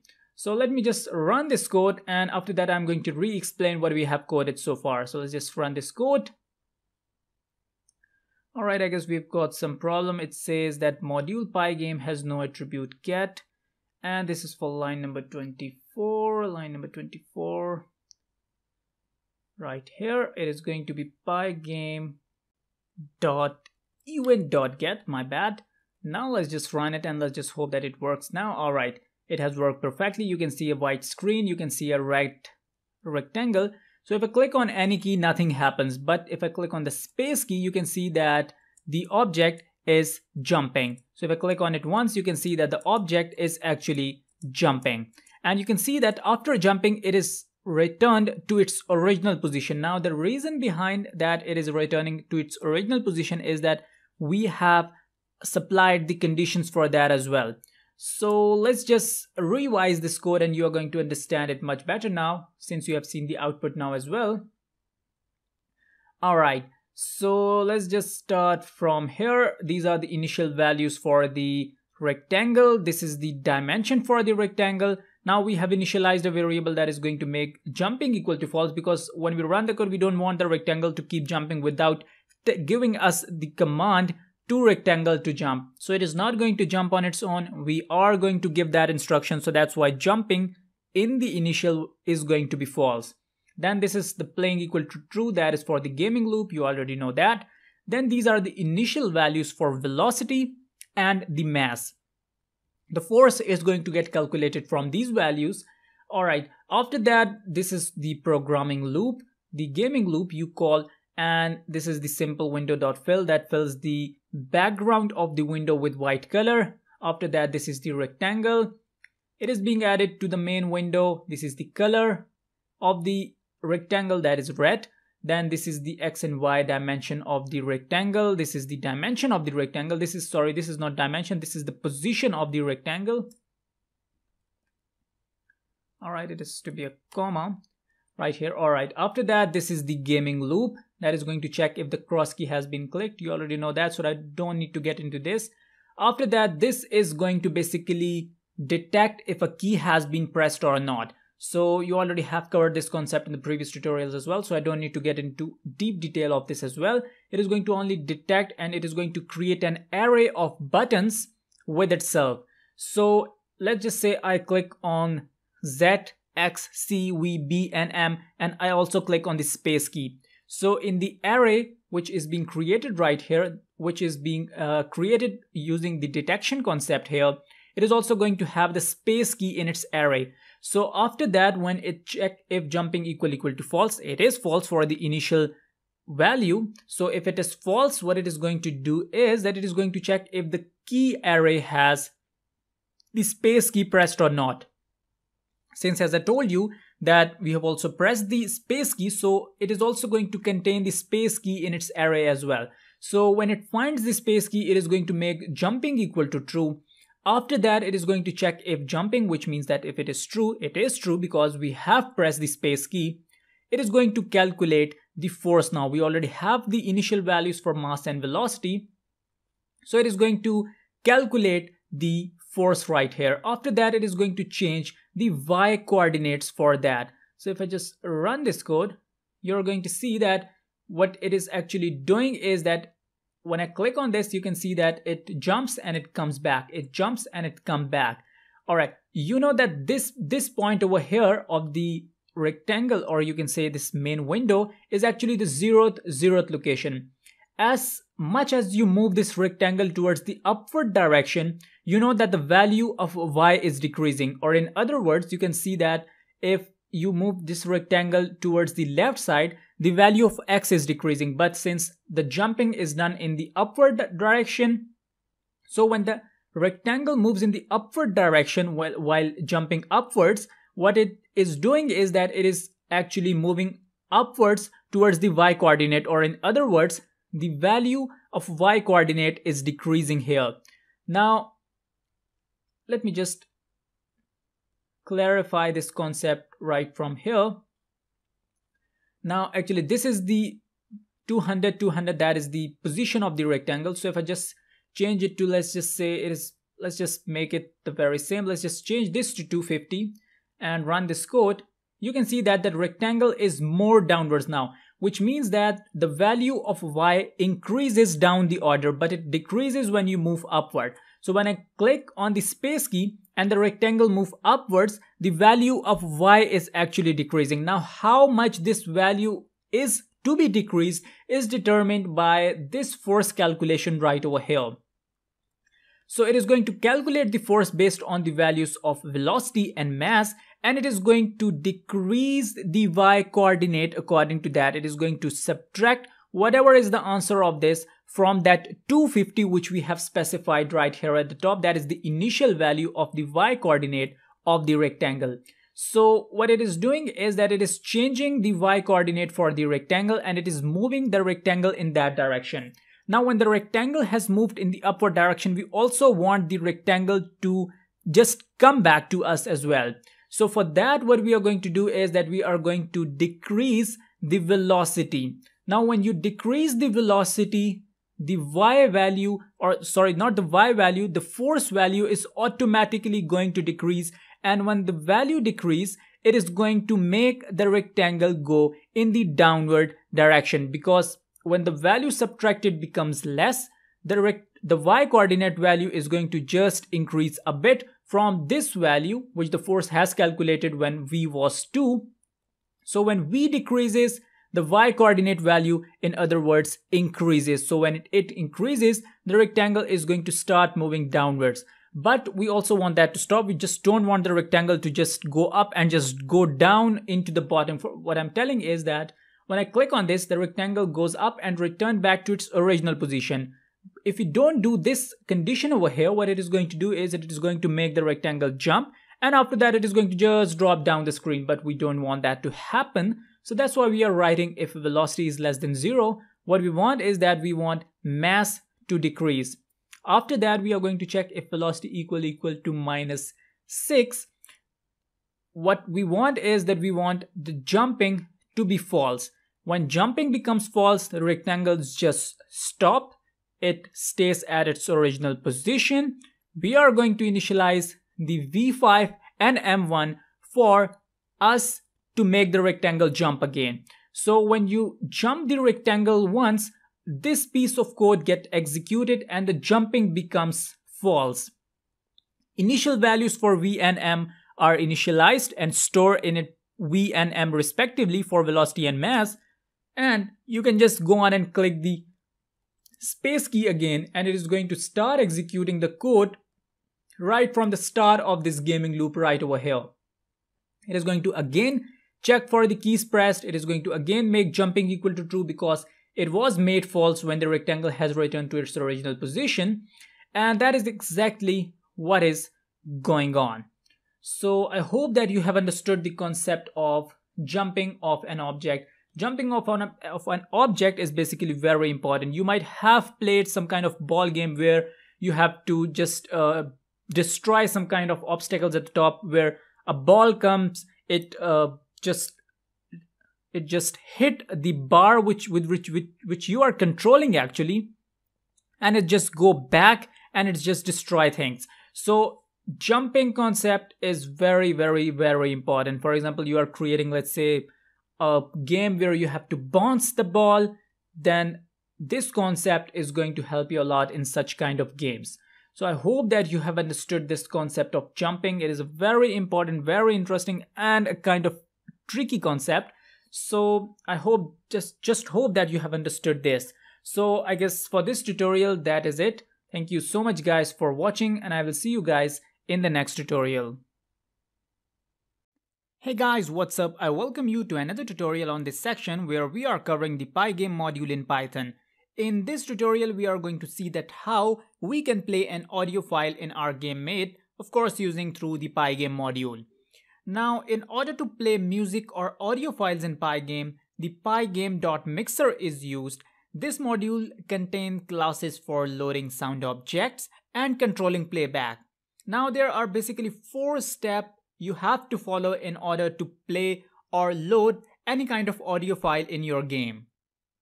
So let's just have a look at these.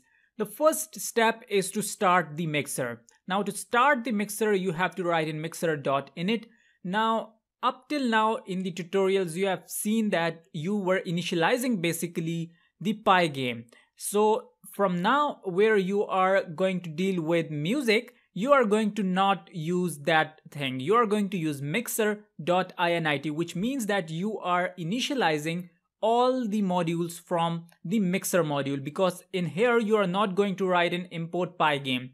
Here you are going to write in from Pygame import mixer. So when you're importing mixer, you have to also initialize everything that is a part of that module. In other words, you are actually initializing the subclasses of that module mixer, which is going to be the first step in loading or playing an audio in Pygame. Step number 2 says that you have to load the song which you want to load or play in your game. So to load it, you have to use the mixer module. You are going to write in mixer.music.load, and in the parameters, as you can see, you have to specify the song name. Now directory here very much matters. Now when you are loading an image, you have noticed that the image was actually in the directory in which we are working. So the song also has to be in the same directory where you are working so that it can easily load that song. So all you have to do is that you have to write in the name of the song, the extension of the song, and it is going to load that song for you, and it is going to play it according to your choice and according to the place where you want it to play. Step number 3 is to basically set the volume for whatever song you have played. It is done using again the mixer module. You have to write in mixer.music.setVolume, and you have to specify the volume which you want to set as a parameter to this function. And finally, the last step is to start playing the music. After you have started the mixer, you have loaded the song, you have set the volume. Of course, you want to play the song also. So to start playing the music or audio, all you have to do is that you have to write in mixer.music.play, and what it is going to do is that it is going to play the song or audio for you.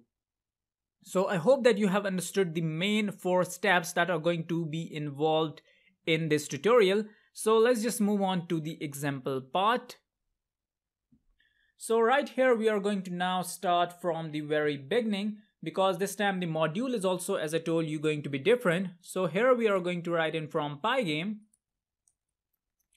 import mixer, and mixer is going to be by default installed here. You don't have to install it. If it generates any kind of error, which it should not, because you already have your Pygame installed, and when Pygame is installed, since we are importing mixer from Pygame, so that's why it should not generate any kind of error. But if it is generating any error, you can just go on and install it. But I assure you, it is not going to tell you to install it. It is going to work automatically. Alright, so now let's just move on to the first step, that was to start the mixer. So to start the mixer, you have to actually initialize the subclasses of the mixer module. So you have to write in mixer.init, that is going to initialize, or you can say it is going to start the mixer for you. Now the second step is to basically load the song. So to load the song, you have to write in mixer.music.load, and in the parameters you have to write in the name of the song. So if I just show you here in the directory over here, you can see that I have got this song.wav. So this is the song basically which I'm going to load. It is also present in the directory in which I'm working. As you can see right here, it is in the gaming folder. Right here, song.wav is the extension. So right here, I'm going to write in song.wav. After that, I'm going to move towards step number 3, that is to set the volume for this music. So it is going to be mixer.music.set_volume, and let's just say that the volume is going to be 0.8. After that, we are going to finally move to the last step, that is to play it. So I'm going to write in mixer.music.play, and that is it. Finally, what we have to do is that we have to code the infinite gaming loop. So for that, I'm going to write in while true. What I want is that I want the music to be controlled in a certain way. Now, how is that going to be done? Now, for example, what I want to do here is that when I click on the P key, I want the music to pause. If I click on the R key, I want the music to resume. And when I click on the E key, I want the music to just exit the program. So right here, I'm going to just ask the user here. I've already written that. So I'm going to just write in print, not print. It is going to ask the user to press P to pause the video, or you can say audio, since it is an audio, not a video. Similarly, you can ask the user to press R to resume the audio. And similarly, finally, what you can do is that you can just write and press E to exit the audio program. Alright, so these are the 3 instructions which it is going to follow and it is going to ask you. So now we need to implement them as well. So right here, what I'm going to do is that I'm going to write an entry, and entry is going to equal to an input value, which we are going to be, which is going to be a string. So this entry over here, which is going to be a part of the input, is basically going to be either this P, either this R, or either this E. So whatever we click, it is going to take that as an input, and after that, what it is going to do is that it is going to check it using certain if conditions. So I'm going to write in if entry equal to P, which means that I want to pause the music. So what it is going to do is that from the mixer module, it is going to use the function pause. So it is going to just pause the music. After that, we can just write in one else condition where we can just write in else if entry equal to R, which means that I want to resume the audio. What I can do is that I can just call the unpause method of the Pygame, and it is going to be unpause. Alright, and finally what we can do is that we can just write in one more query over here, that is going to be else if entry equal to E. Then what I want to do is that I want the music to stop, so I'm going to use the stop function from the music library of this Pygame. So I'm going to just write in .stop, and also I'm going to break this from this infinite gaming loop. Alright. So I guess that is it. So I hope that you have understood what we have coded so far. What we have done here is that we have first imported Pygame, we have imported mixer from Pygame module, then we have initialized the mixer, then we have loaded the song which we wanted to play, then we have set the volume, then we have start playing it, and after that we want to control that music as well. So to control it, we are going to have 3 instructions, which is basically going to be the choice of the user, that whether he want to pause the audio, whether he want to resume the audio, or whether he want to exit the audio program.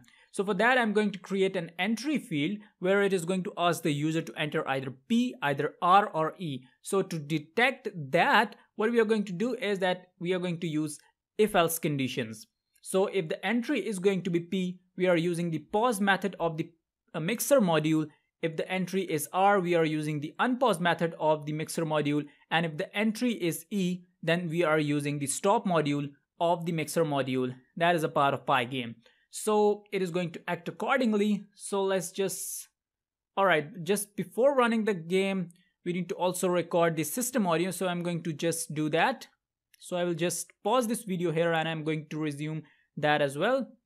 Alright, so now I have turned on the system audio recording as well. So now let's just run this code.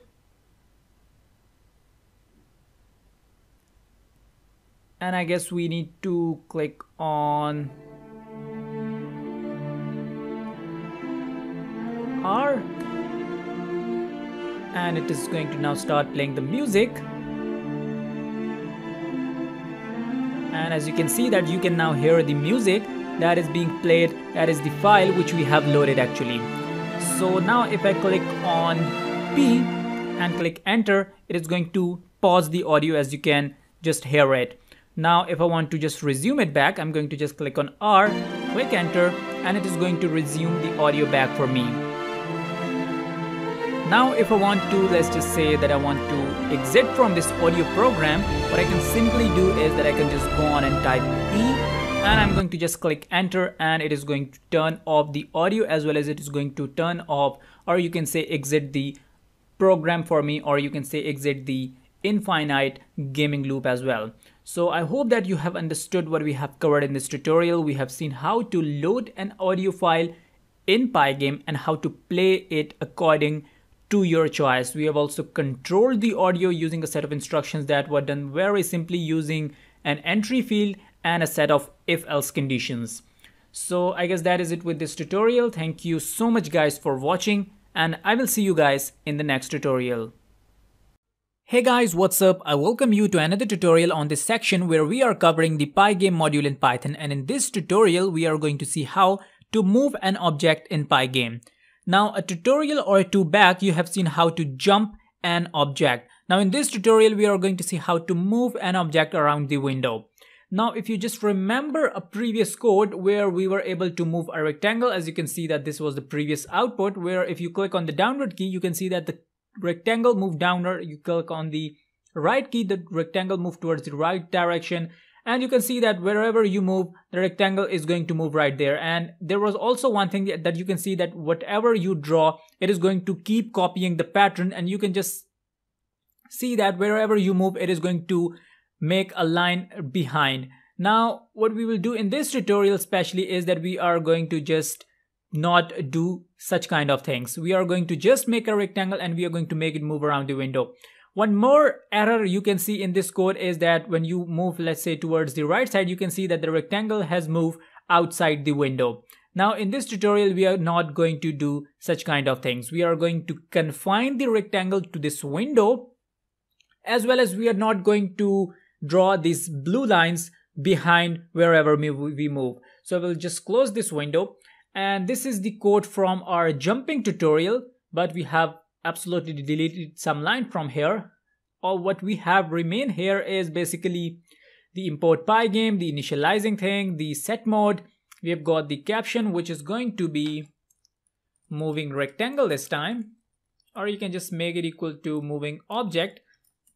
And we have got the initial values for the rectangle, we have got the dimensions for the rectangle, we have got the playing equal to true, that is for the gaming loop.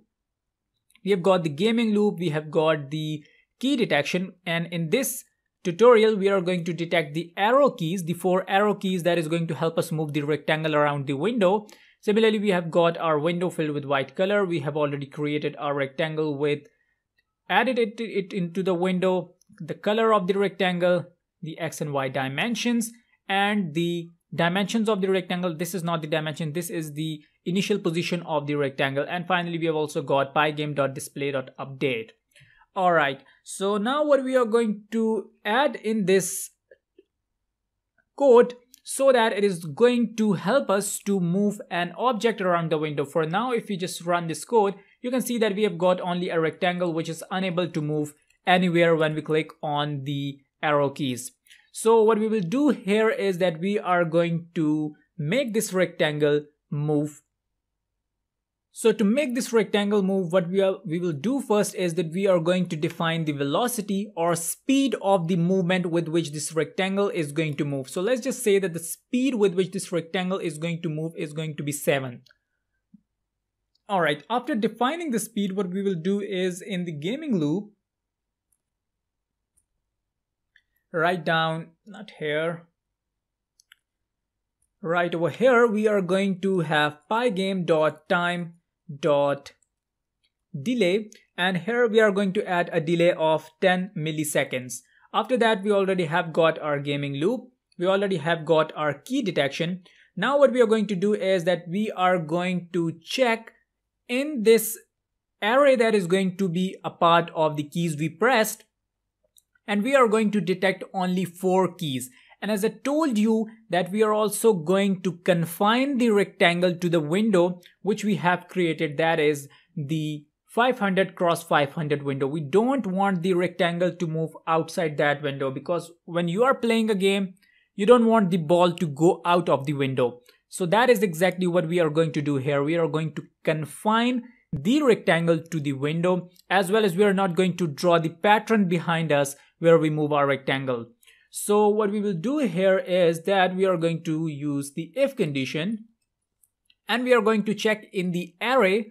We are going to write in pygame dot key left, and if the left key is pressed, what we want is that we don't want the x coordinate to be greater than 0, because when you are moving in the left direction, if you just notice this arrow key, when you move towards the left direction, it is going to move in this direction.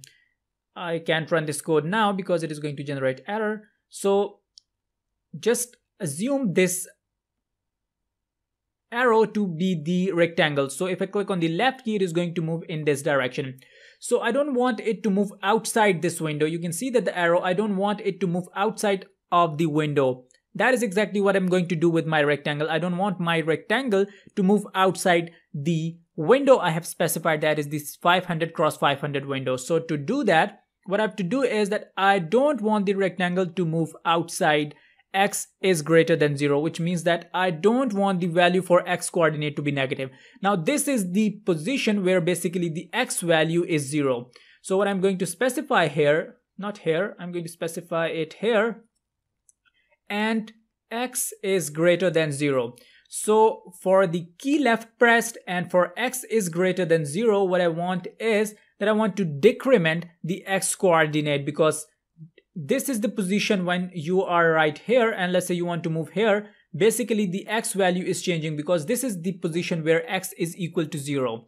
So that's why the x value is going to get decremented, and I'm going to write an x minus equal to velocity. Alright, after that we are going to do it for the right key. So I will just write an if keys pygame dot key right, and what I will do here is that I'm going to check if x is less than 500, that is the size of the window, minus the width of the rectangle, because I don't want the left side of the rectangle to move outside towards the right side, and I don't want the left side of the rectangle to move outside of this left side. So that is why I have to subtract the width of the rectangle from that as well, because I don't want any part of the rectangle to move outside the window. So that's why I'm going to subtract that width from this, so that the whole of the rectangle remains inside my window. Alright, with this what I'm going to do is that I'm going to increment the velocity. Similarly, I'm going to do the very same job with the up and down key, but this time the y value or the y coordinates is going to come into account. So right here I'm going to write in if keys pygame dot key up, and this time it is going to be for y is greater than 0, because when you click on the up key, the rectangle is going to move in this direction. So this is basically the 0 position of the y coordinate, so I don't want it to go outside of this position. So that's why I'm going to specify it that it has to move, but has to move only until and unless y is greater than 0. So for that I'm going to decrement it, the velocity value. And finally the last detection is going to be for the downward keys. So it is going to be if keys pygame dot key down, and this time it is going to be with and y is less than the height of the rectangle minus, not height, it is going to be from y is less than 500, that is the size of the window, and then I'm going to subtract the height from this. And in this condition it is going to increment the y coordinate, so it is going to be y plus equal to velocity, and that is going to be it. So let's just run this code. I guess we have got the velocity. Yes, we have got it. So let's just run this code. Alright, so you can see that you have got your rectangle. If I click on the up key, you can see that the rectangle is moving up. And as you can see that I keep clicking the up key, but it is not moving outside of the window.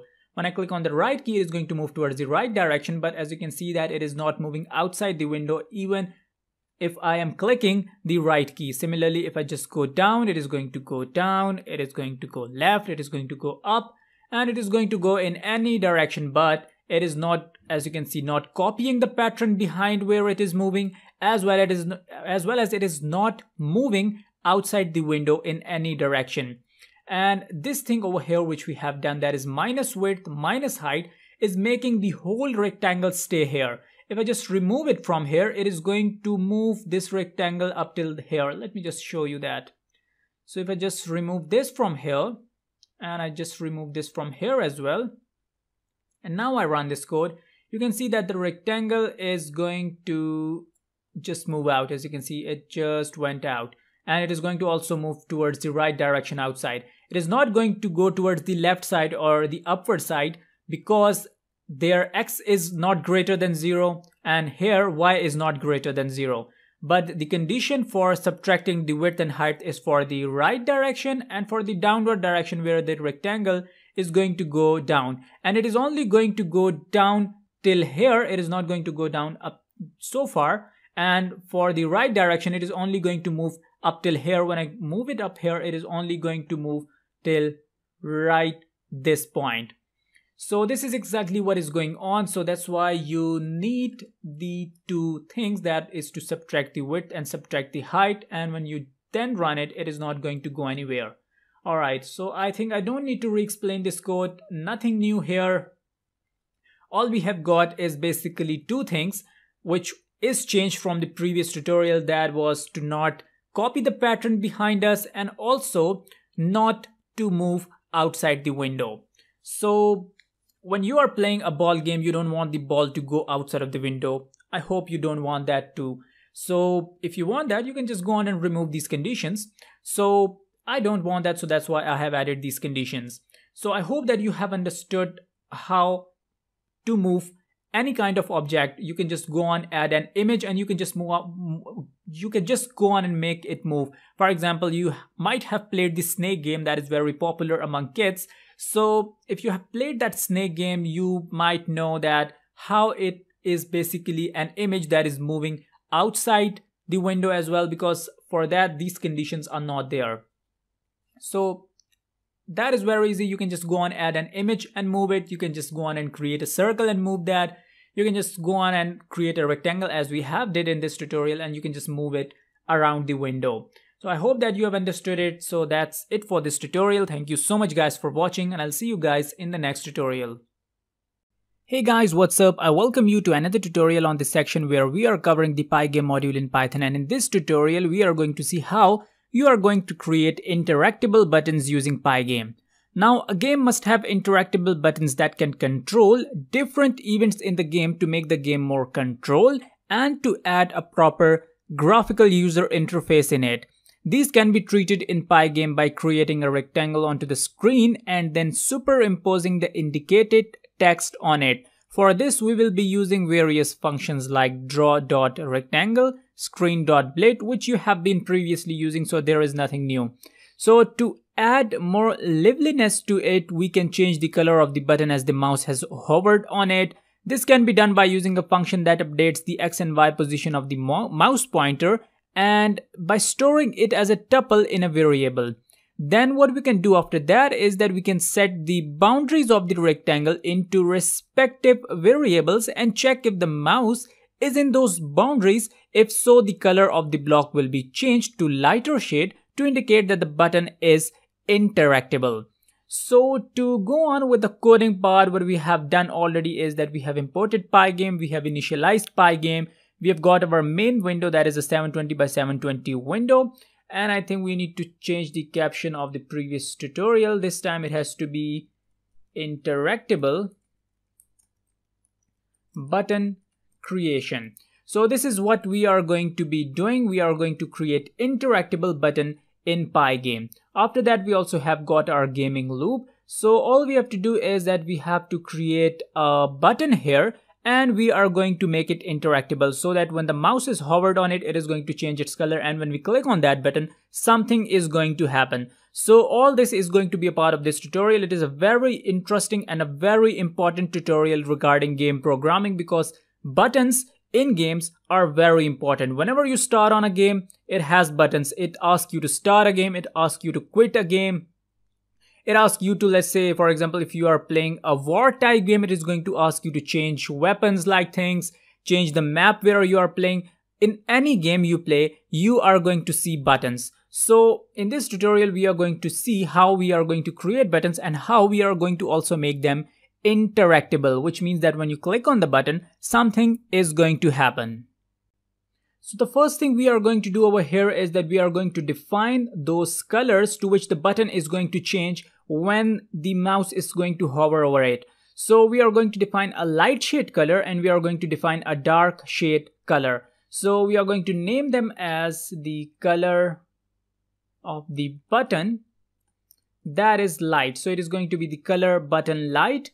So it is going to be, let's just say it is going to be 170, 170, 170. So this is going to be the light shade color, and we are also going to define the color of the right, not the right, it is going to be the dark button. So it is going to equal to, let's say, 100, 100 and 100. So this is a RGB ratio in which the color is now going to be dark. After that, what we will do is that we are going to acquire the width of the screen, and we are going to store the height of the screen. So to store the width of the screen into a variable, we are going to write in width equal to window dot get width, and not this, it is going to be parenthesis, and to get the height of the window, we are going to write in window dot get height. So it is going to get us the width and height of the window, and after that we are also going to create a button font variable. So it is going to be button font. That is going to be the text that is going to appear on the button, because whenever you see a button, you don't see a blank button, it has some text onto it. So that is basically a font. So here we are going to define that font. So it is going to be button font, and that is going to equal to pygame.font.system font. And let's just say that the style for the text is going to be Corbel, and then we are going to define the thickness of the text that is going to appear. So let's just say it is 35. You can just make it bold, italic, or underline if you want to. That can also be done right over here. So after that, we are going to just render the text that is written in the font. So for that, we are going to write in text equal to button font dot render, and let's just say that the text on the button is going to say bye bye. So this is going to be the text on the button. We are going to make rendering equal to true, and we are also going to define a color for it. So let's just define a color right here at the top, or let's just define it right over here, or let's just define it at the top so it is much more easy to look. So it is going to be, let's just say color equal to 255, 255 and 255. So this is going to be the color that is going to be used, and after that we are going to go into the gaming loop, where we already have got our gaming loop present. So it is not going to be playing equal to false, it is going to be pygame.quit. Alright, so it is going to just quit the game for us if you click on the cross button. Alright, after that what we are going to do is that we are going to check if a mouse is clicked or not. So for that, what we are going to do is that we are going to move right here, and we are going to write in if event dot type equal to pygame dot mouse button down. Then what we want is that we want to check if the mouse is clicked on the button. Then what we will do is that we are going to terminate the game. So to terminate the game, what we are going to do here is that we are going to write in if the button has been clicked or not. So this is the condition where we are going to check if the button has been clicked or not. So that is going to be if width by 2 is less than or equal to the mouse event, and that is less than or equal to the width by 2 plus 140, and the height by 2 is less than or equal to the mouse event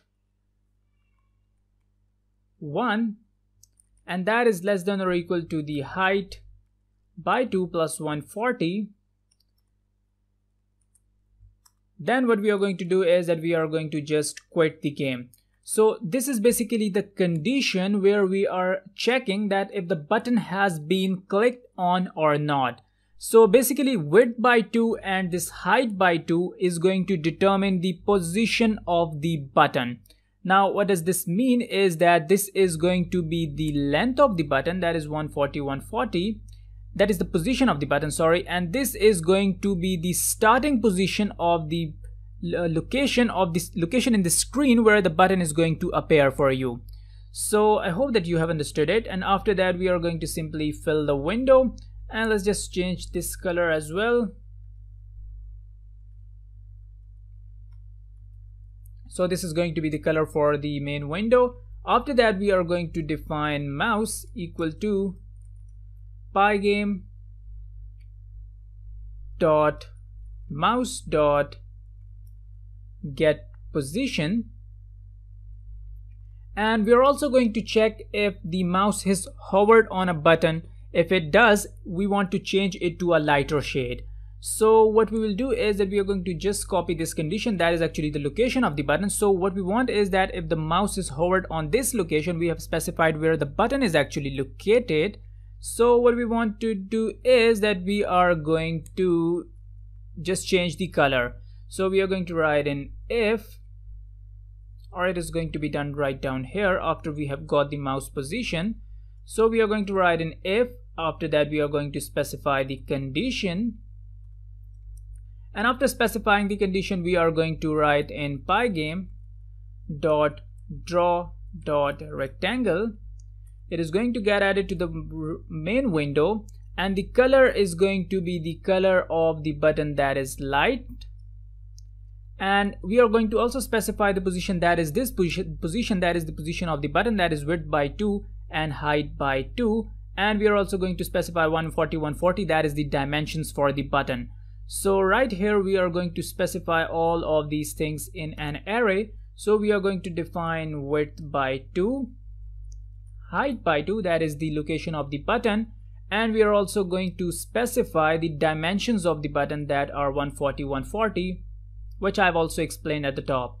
And what if the button is not that location? Then we also want the button to get dark. So for that we are going to specify an else condition, and what we will do is that we are going to simply copy this from here.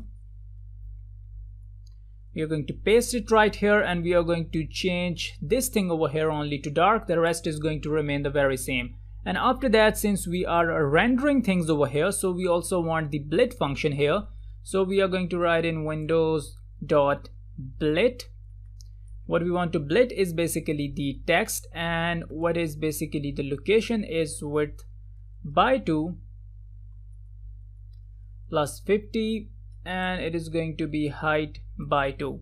Let's just remove this 54 from here because we want the button to be centered well. So I guess that is it. Let me just run this code and see if it works, and after that we are going to come on to the recap part. So I guess we have got some kind of issue with this. Let's just run and see what is that.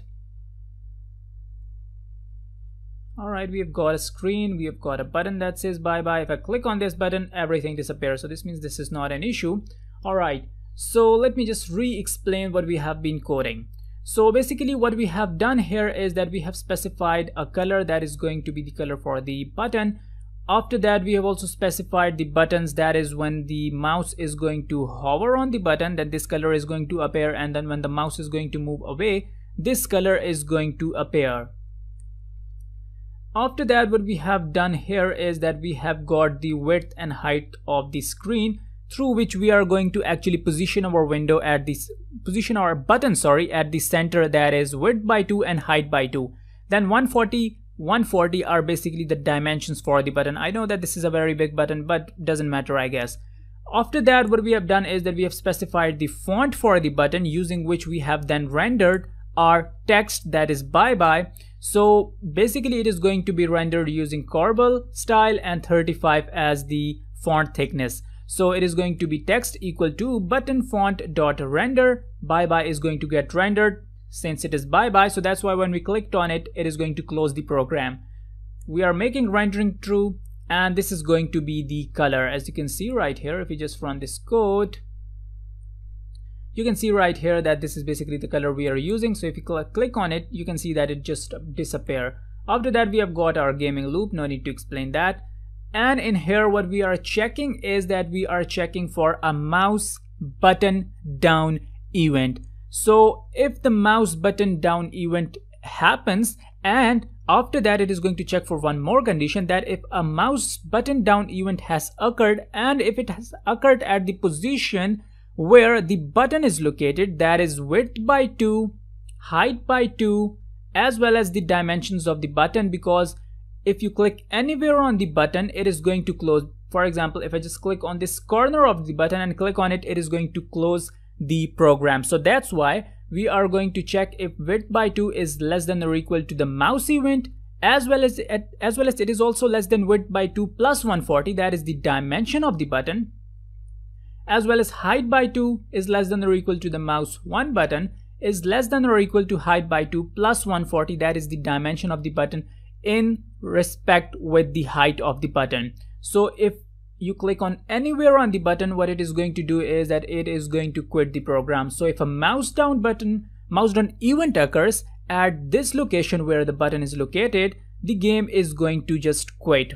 So after that, we have specified the color for the window, that is 60 25 60. That appears to be some kind of purple shade color, doesn't matter.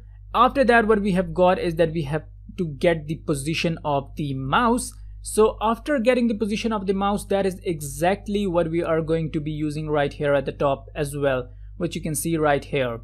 So that's why we want the mouse position to be located, so that we can check it with this width by 2, height by 2, as well as width by 2 plus 140 and height by 2 plus 140. Because if we don't know the location of the mouse, how we are going to check if the mouse is at the location, is at that location where we want it to be or not. So that's why we have also to get the position of the mouse and store it in a variable through where we can just go on and check it.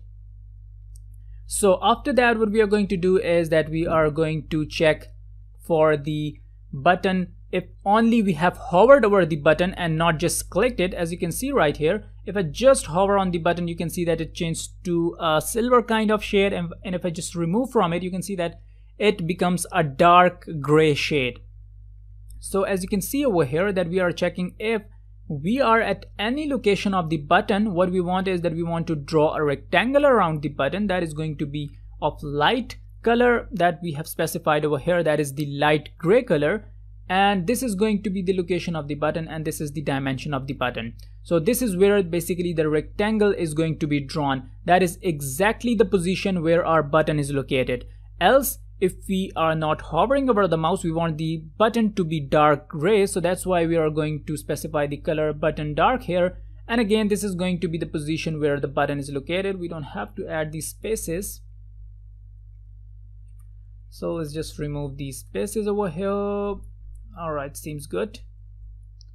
Alright, so after that, we are going to just split the window where we are actually making the rendering part. We want to render the text. That is going to be at width by 2 and height by 2. As you can see right here, it is appear right over here, and this 50 I have specified at the start and then I've deleted it. If I just show you now, you can see that it just moved out. So that's why we don't want to do that. What we can do simply is that we can just add it right over here, and let's just see if the text has been centered. I guess that looks a bit more. Let's just add a 20 into it, and let's just see the location of the text now. I guess now it is much more centered.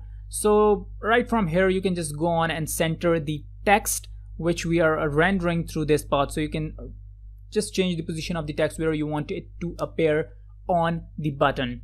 So I hope that you have understood how to create a button in Pygame and how to make that button interactable. As you can see that when I click on this button, it is going to just disappear things. So all you want to do with the button interaction you can do right here. What we have done only is that we have just closed our program. What you can do is anything. You can do anything you want to do after you have spotted what is the key that is going to be pressed. So in our case the key is going to be the mouse down event. Alright, this was not what I want to open because this was the constants.py file for the mouse down event. So if the mouse down event occur, you can just go on and do it with the key space button as well. You can just go on with the enter key, you can do it with the shift key, whatever button you want to do this thing with, you can just go on and do that.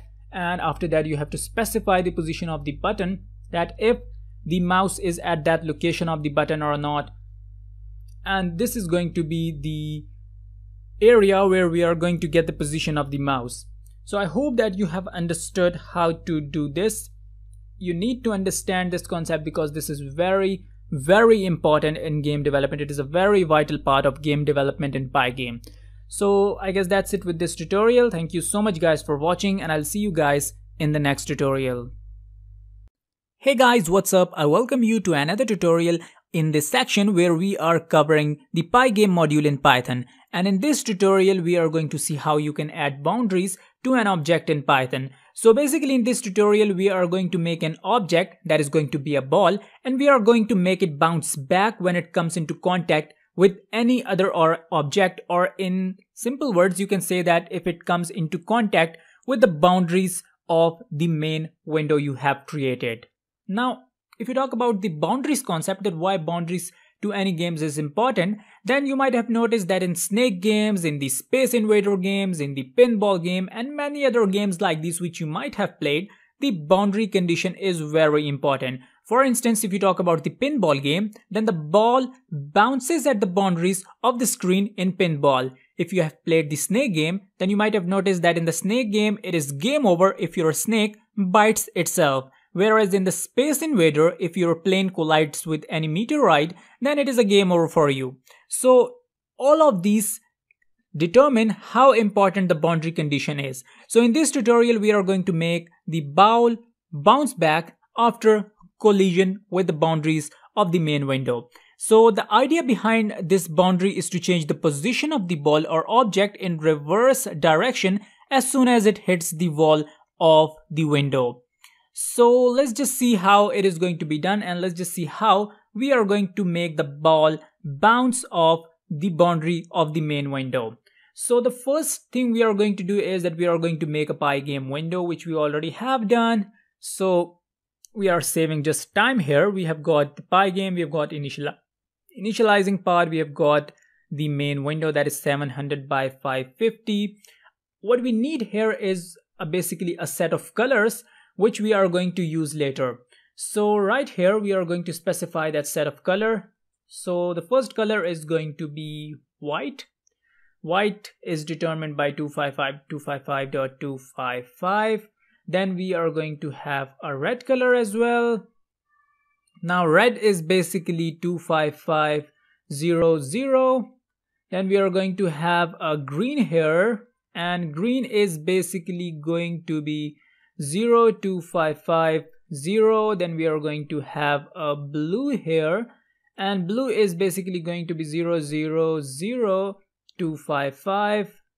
And finally we are going to have a black color, and black is basically determined using 000, so it is going to be 000. So after that we are going to set the display for our window.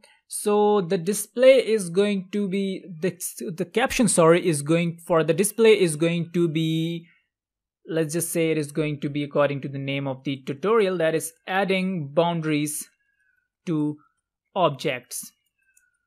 Now after that we have set the caption and we have made our main window. The second step is to basically create a ball. Now the ball is going to be just a circle that is going to drawn on the screen. Now that will be written in a while loop. Here what we are going to do is that we are going to declare its position and its speed. Initially, the ball will be placed at the center, that is going to be the position where height and width have half the values than their original values, that is width by 2 and height by 2. Then what we are going to do is that we are going to increase the speed of the ball by respective values of x move and y move.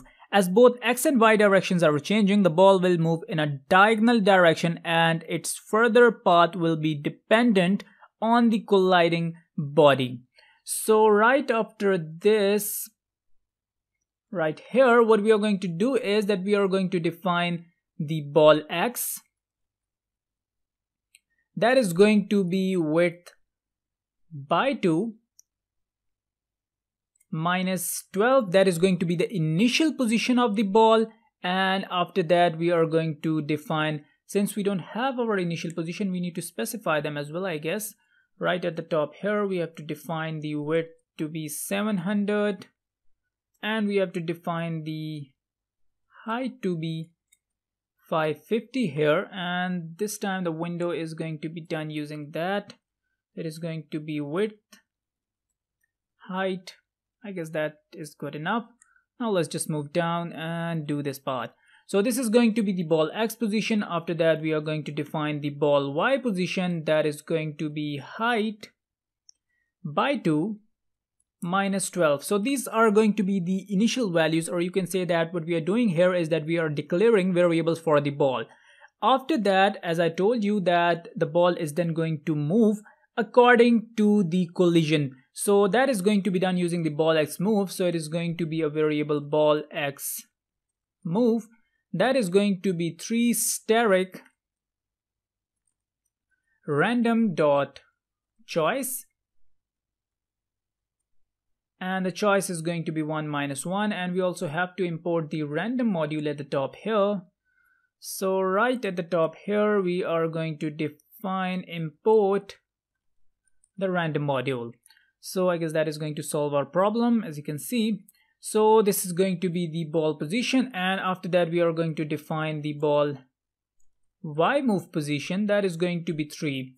After that, we are also going to define the ball pixels, which means that the ball thickness is also going to be defined. So it is going to be ball pixel equal to 25. So this is going to be the length of the ball.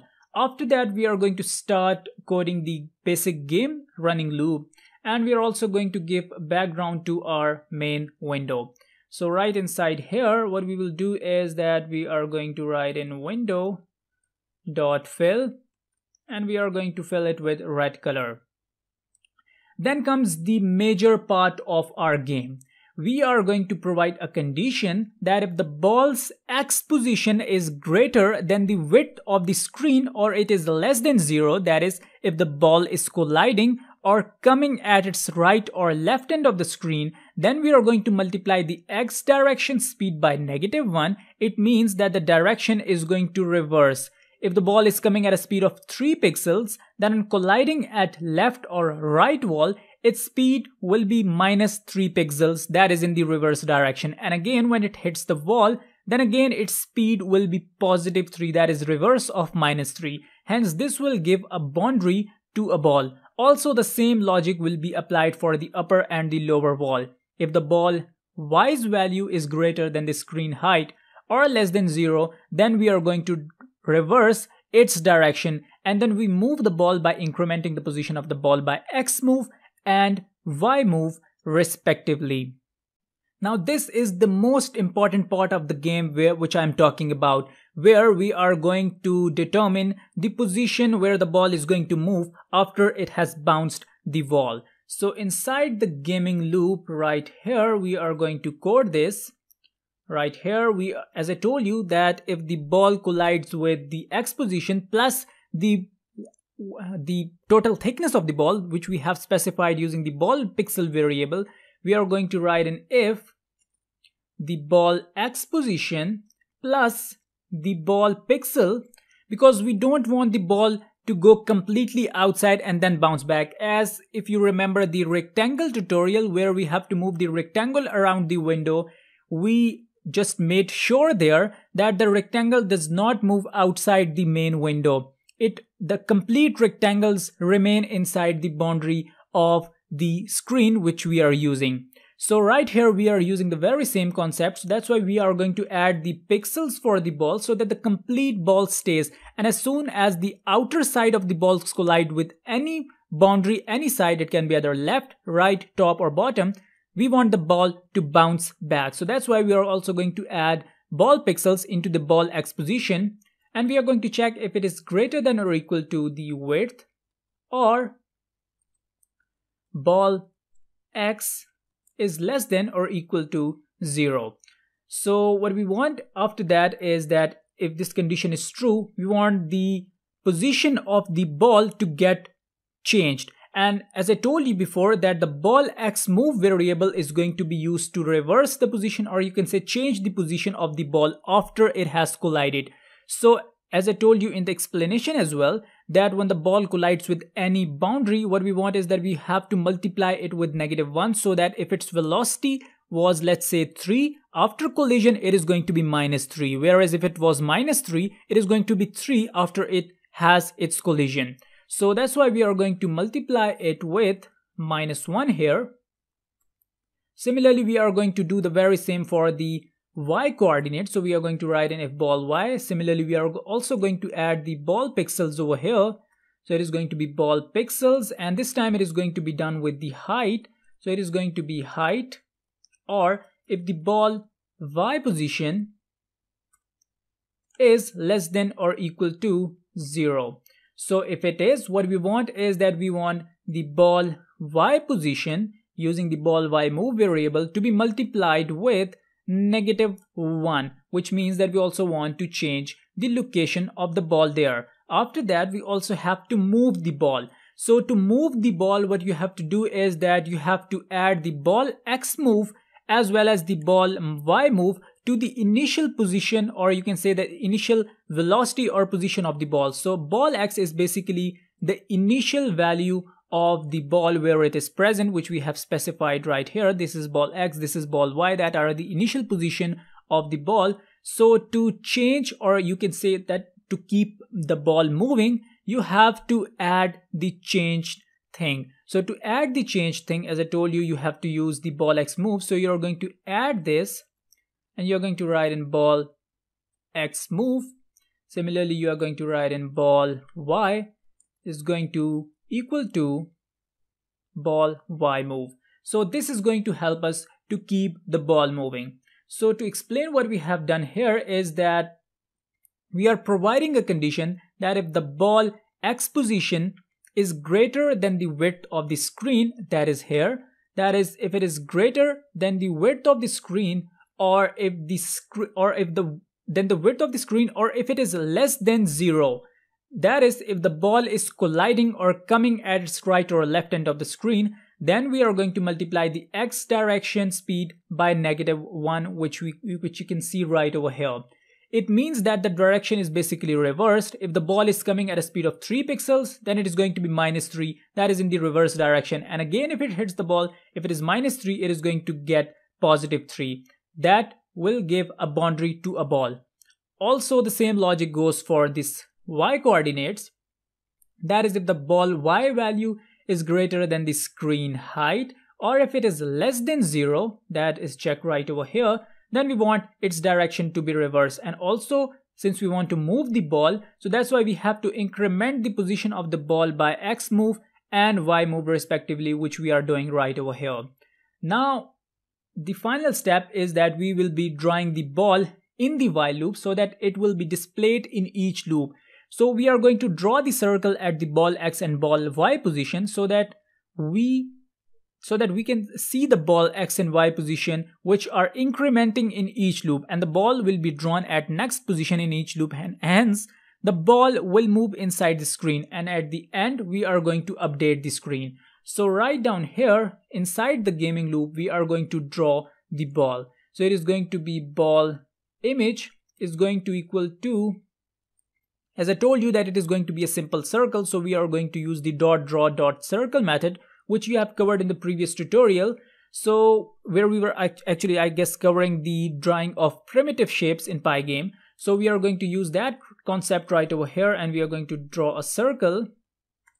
This circle is going to get added to the main window. We are going to specify the color for the ball, that is going to be 00255. After that, we are going to convert the position of the ball to an integer value, that is ball x, and the ball y position.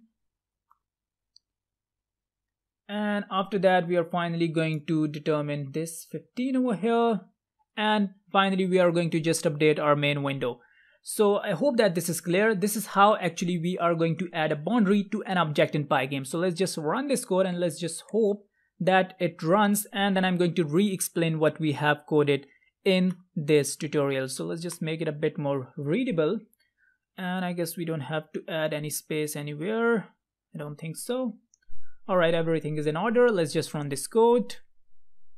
Alright, you can see that you can see the ball that is moving around the window. It is bouncing along the actually any boundary. It is not moving outside the boundary. You can see that after collision, what it do is that it changes its velocity. So this was exactly what we were going to do. Now what you can do to reduce its speed, because it is moving at a very great speed, what you can do is that you can just go on and change these variables, because this is basically something that is changing the position. So to slow the ball down, what you can do is that you can make this equal to 0.5 and this one equal to 0.5 as well, so that the multiplication basically generates a smaller number, so that the incrementing is done in a smaller number. So that's why the ball is going to move slow, and as you can see that now it is moving very calmly as I am speaking. Alright, as you can see that it strikes the bottom, it strikes the right, bottom, left, top, right side, and as you can see that the ball is, in simple words, not moving outside the window. Now in the previous tutorial where we coded the rectangle part, we were actually controlling the rectangle ourselves. Now in gaming there are basically two concepts. One concept is that you have to control the object yourself, but in the other one you don't have to control the movement of the object. The object is going to move freely around the window. For example, if you just consider the pinball game, then I know that you hit the ball with that 2 bats you have got at the bottom, but that does not mean that the ball is moving according to your choice. It bounce into objects, it just changes its position, and it is not going according to you. You just go on and hit the ball. It is going to then move wherever it wants to, depending on what object it is going to collide with. Similarly, if you talk about, let's just say that the game where you have to where you have to save yourself from the meteorites, where I'm talking about the Chicken Invader game, then you can see that in the Chicken Invader game also that the chickens are coming, meteorites are coming, and all of these positions are actually predefined. You can only go on and control your plane, but you cannot control those meteorites. So that is where the concept of rectangle and ball both comes into account. Rectangle concepts come into account when you are controlling your plane, and the ball concept comes into account where your enemies are coming, that are the chickens and the meteorites or the eggs they are laying. So I hope that you have understood what we have covered in this tutorial. So let me just give you a quick recap of what we have done in this tutorial. Now to start on, what we have done here is that we have actually created a simple window. We have specified a set of colors. We have got this as boundaries to objects. I guess it is spelled right. I just leave it, doesn't matter. Alright, so what you have done here is that you have specified the ball initial values that are going to be at the center of the window. If you just run this code, you can see that the ball starts from the center. And not exactly the center, because we have subtracted this 12 from here. Now this, you might be thinking that what is the purpose of this? There is no purpose of this. You can just go on and delete it. Wherever you want the ball to start, you can just go on and specify that position, and the ball is going to start moving from there. After that, these two are basically used to increment the new positions for the ball, and this is the area where you can just go on and control the speed of the ball, as you have seen in this tutorial as well. At first it was 3, and after that we have changed it to 0.5 because the ball was moving very fast. This is then the length of the ball, that is the thickness of the ball. This is our gaming loop then. After the gaming loop comes the main part where we are actually coding our game. That is, if the ball X position is less than or equal to the width, or if it is less than equal to 0, then what we want is that we want the ball direction to reverse, and similarly we want to do it the very same with the ball Y position, and we are also adding the ball pixels. As you can see that the ball is not moving outside the window, and this concept we have already covered when we were coding the rectangle example and we were moving the rectangle around with the arrow keys. The rectangle was not just moving outside the window because we have added the condition for that, and here we are also adding the condition for that by adding the ball pixels to the ball X position. Then after you have reversed the direction and after the ball has changed its position, you also want the ball X position to get changed, because this is what is going to draw the ball at a certain location. As you can see that we are drawing the circle using this ball X and ball Y, but in the gaming loop, since the ball is going to continuously move. So that's why we have to do all of this part in a loop, and we are going to increment these values also in a loop, because the ball is continuously going to change its position. It is continuously going to just go on and strike the corners of the window, or you can say the boundaries. So we want this thing to be continuous and in a loop. So we are incrementing ball X plus equal to the ball X move. X move is the basically new increment, or you can say change in the direction, and ball Y move is also increment or change in the direction of the ball. That is if it has collided with a boundary and we want to change its velocity, that is in the reverse direction. And finally we are going to draw the ball image. That is going to be drawn using the simple primitive function of draw.circle. It's going to get added to the window. This is going to be the color, and this is basically going to be int ball X, int ball Y. That are the positions where the ball is continuously going to be drawn. And as you can see here, that you do not see any kind of shift, and you do not see the ball just disappearing and appearing, disappearing, appearing, because all this is going on so quickly that you cannot notice that the ball is basically deleted and then redrawn. New positions are assigned, and after the ball is deleted and then redrawn. You cannot see it because all that is going on so quickly that you cannot just have a look at it, that how this is going on. So I hope that you have understood the concept of this. So I guess that is it with this tutorial. Thank you so much guys for watching, and I will see you guys in the later tutorials. Hey guys, what's up? I welcome you to another tutorial on this section where we are covering the Pygame module in Python. And in this tutorial, we are going to start a very interesting example in which we are going to make snow particle display using Pygame in Python. Now, not everybody must have witnessed snow particles personally, but wait a minute. What if you can see that snow particles right here on your window by just a few lines of creativity and programming using Pygame? Here is exactly what we are going to do and what we are about to start. We are going to have snow particles right here on our window using a few lines of programming using Pygame. Now there are certain steps involved for doing that. So the first step is basically going to be import the module that is basically Pygame. So the first thing, as you know, that we have to do is to import Pygame. Now along with the Pygame, we will also need the random module. So Python has a built-in module that you can use to make random numbers just by importing the random module. Now you must be thinking that what is the purpose of the random module in this code? Now the reason we are using this random module is because we have to assign a random position to the snow particles that are going to fall in the window, because they are not going to be assigned fixed positions. They are going to be assigned a random position, so that every snow particle that comes after a snow particle is not at that very same place. We are going to assign, let's say for example, we are creating 100 snow particles at a time. So at a time 100 snow particles are going to appear on your window, and every time that changes, for example, the first 100 just go down, the next 100 starts coming, so they are going to be at a different location. The reason? We are using the random module. So random module is basically going to assign a random position to the snow particles on the screen. After that, what we have to do is that we have to initialize the game engine. It simply means that you have to choose the colors you want to use in programming world, whatever you can think you can make. So by the end of this tutorial, what you will be finding is that you will find black snow particles on the white background. That seems, I guess, a bit opposite. It should be, I guess, white snow particles at a black background. Alright, so what we will do is that we are going to initialize our game engine. And after that, what we will do is, it should not be within this, outside this. So what we will do here is that we are going to write the chosen colors that will be used to display the output, that are going to be white and black. White is going to be the color for the snow particles and black is going to be the color for the background. So here we are going to initialize white. And white is going to be 255, 255, 255. And then we are going to also assign the color for black. Now for black, it is going to be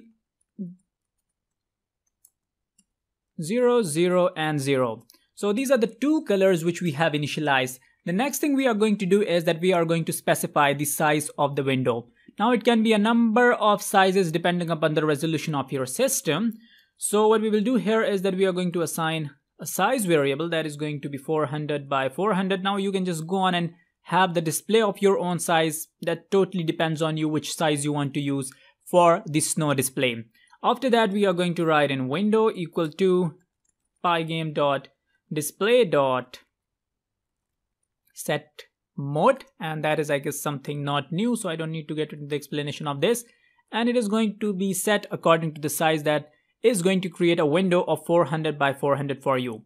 The next thing we are going to do over here is that we are going to assign a name to our snow particles window. So the name given can be seen on the left corner of the output window, and that is going to be done using pygame.display.setCaption. And the caption is going to be snow particles display. Alright, so it resembles what we are doing. After that, what we are going to do is that we are going to create an empty array of your snow particles. So we are going to write in a variable here that is going to be an array actually. So it is going to equal to snow particles equal to an empty array. Now what we will do is that we are going to actually locate, or you can say assign, the snow particles into this array. And how it is going to be used, you are going to just come to know in a short while. The next thing we are going to do is that we are going to loop to get the snow particles position. So we are going to make a loop and run it to as that many times and add a snow particle in a random XY position using the random module. Now, the range for the for loop which we are about to create depends on the number of snow particles you want to create. At the beginning, I told you that, for example, if you want to create 100 snow particles, and at a specific time, if you take a screenshot of your snow particles display and you count the snow particles, they are going to be 100. So all the snow particles, basically the number of the snow particles that are going to appear on the screen at a single time depends on this for loop range. So you're going to write in for I in range, and whatever you specify here, that is going to be basically the number of snow particles on the screen. So let's just say, for instance, I just specify 100 here. After that, what we are going to do, as I told you, that we are going to make a loop and run it 100 times and add a snow particle in a random XY position using the random module. So what I will do is that since the resolution of my screen is 400 by 400, so I'm going to assign every snow particle a random position that is going to be from 0 to 400 for the X coordinate and from 0 to 400 for the Y coordinate. That is basically the size of the window. So right here, I'm going to write in X equal to random dot random range. Here it is, random range, and it is going to be from 0 to 400. So this is going to set the X coordinate for a single particle in the first loop. After that, I'm going to also specify the same thing for Y. So it is going to be random range, and it is again going to be from 0 to 400. Now, actually here you can just see that this 400 is basically the size of your main window, which you have specified here, and you have created your window using that. So right here, let's just say that for the first time, the value for I is going to be, let's say, 0. So it is going to start from 0. So at the first, this means that the 0th particle, or you can say that the first particle of snow is going to be at this position. Now what is going to be this position? It is going to be a random xy coordinate. The value of x is going to be from 0 to 400. It is going to be a random value. Then the value of y is also going to be a random value. Now, there may be particles that may overlap each other. For example, if you're creating, let's say, a 2000 particles, so for a 400 by 400 window, that's a lot of snow particles. So there may be particles that may be overlapping each other. The reason behind this is that random range can show numbers that are going to be same, because when you are from 0 to 400 and you create a number greater than 400, then for sure there are going to be particles that are going to overlap each other. So after you have created the snow particles, you have assigned them the xy coordinates. Basically, we have not created the snow particles yet. What we have done here is that we have only assigned the xy coordinates for them. So after assigning the xy coordinate for them, what you need to do is that you need to append the snow particles to this array you have created at the top. So we are going to write in snow particles dot append, and we are going to append it at the xy location that is going to be a random number, or you can say a random xy position. After that, what we also need to do is that we need to keep track of the time. So what you are going to do is that you can just use the pygame.time.clock for that. So we are going to just move out of this loop, and outside this loop we are going to write in clock equal to pygame.time.clock. Alright, so that is going to help us keep, or you can say create an object to help track time. After that, in the next step, what we are going to do is that we are going to set the criteria for the snow particles occurrence. Now snow particles should occur until the user presses the close button, and for this, inside the while loop, we are going to use a for loop.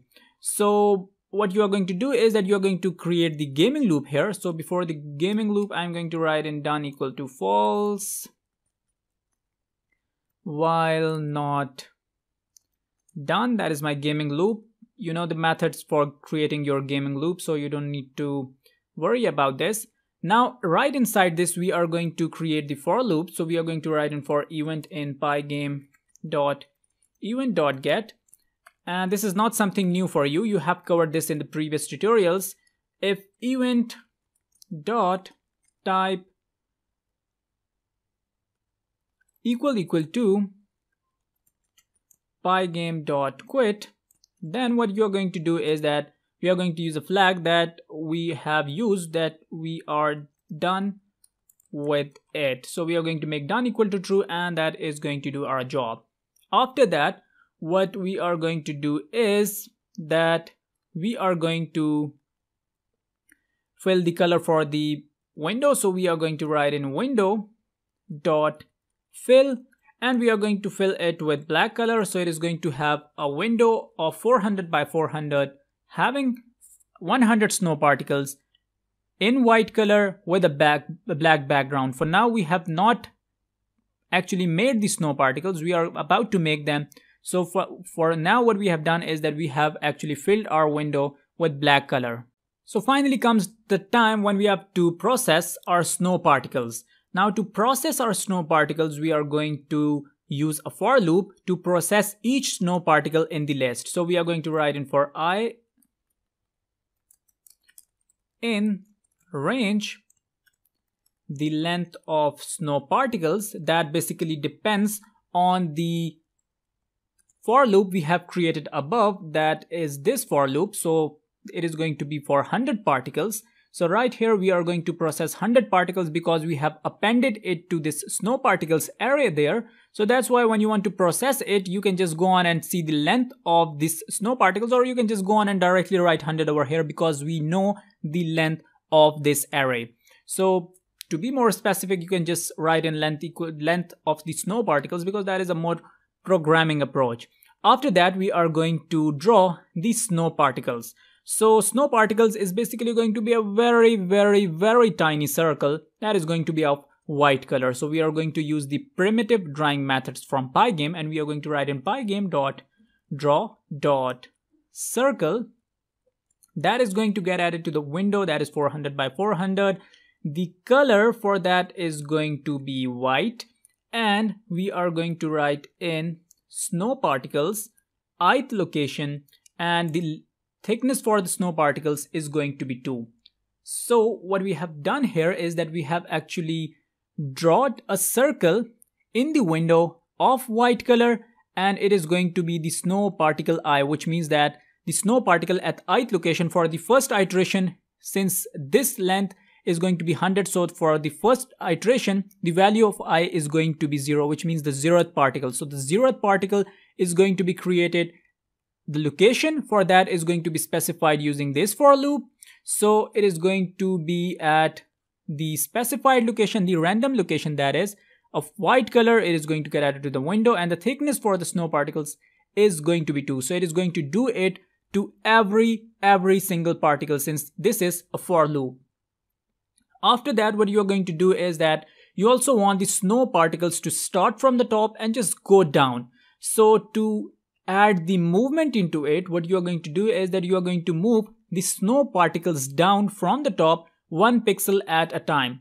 So since we have actually got the location for the XY coordinates, so what we will do is that when we want to move it 1 pixel down, we are going to move it we are going to actually increment 1 in its actual position. So to move the snow particles down 1 pixel, we are going to write in snow particles. The ith snow particle, for example, let's say we are talking about the first snow particle. So it is going to be the snow particle number 1. So it is going to be for I equal to 0. Let's say it is going to be the 0th 1. So the snow particle at the 0th 1th location, what it is going to do is that it is going to increment its value by 1, which means that it is going to go 1 pixel down. Now if the snow particles has moved off the bottom of the window, then for that we need to actually provide a check. So we are going to write in if snow particles 0, 1, I, since we are talking about the first one, is greater than 400, then what we are going to do is that we are going to reset it just above the top. So for that we are going to write in y equal to random dot random range -50 -10. After that, what we are going to do is that we are going to write in snow particles I1 equal to y, and we are also going to give it a new x position. So to give it a new x position, we are going to write an x equal to random dot random range, and it is going to be again a position from 0 to 400. And we are going to write in snow particles I0 is going to equal to x. So what we are going to do is that we are going to just go ahead and update the window with that what we have drawn. So to do that, what we are going to write, and we are going to just move out here, and we are going to write in pygame dot display dot flip, and after that we are going to write in clock dot tick, and we are going to provide the frame per second here according to which the clock is going to tick, and finally you can just write in pygame dot quit, and that is going to do your job. So let me just run this code, and then I'm going to re-explain with the help of the code that what we have done. So let's just run this code, and yes, we have got a wonderful display of snow particles. So if I just stop it at any instant and you just go on and count these, which I'm sure you are not going to count, these are going to be 100 particles right here on the screen at a single time. So if I just let it go, stop it again, it is going to be a set or list of the 100 snow particles, since the array we have created for the snow particles contain 100 elements that are going to be assigned at random locations of this 400 by 400 window. So let's just increase the number of snow particles right from here. All you need to do is that you have to just go on and change this number. Just make it equal to 200, run this code, and you are going to see that the number has considerably increased. Whereas if you want to, let's say, have it to a very great extent, just write in 500 and you can see that you've got a lot of particles that are going to be 500 in number. And if you just stop it, you can see that some of the particles are overlapped with each other as well. For example, if you just look at this particle that is moving down constantly, this particle is basically overlapping. So let me just show you what we have done so far. So the first thing we have done is that we have actually set it our window. Let's just start from the top. Alright, so these are the modules. Then we have got pygame.initialization of the pygame module. We have got two colors. We have got the size of the window. We have got the caption. The main thing we have done basically starts from this area, where the first thing we have did is that we have created an array that is going to actually store your snow particles. After creating that array, you also need to append the snow particles to it. So for that, you have created an array you have created a for loop that is going to start from I and it is going to move till 100.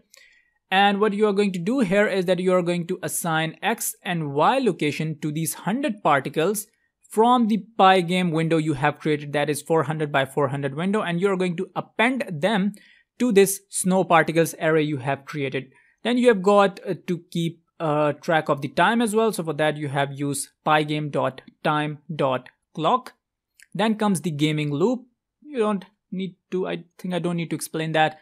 Then we have got a black window. The main things come in this for loop right over here, where the first thing we have did is that we have actually taken into account the length of the snow particles array, that is going to be 100 in our case.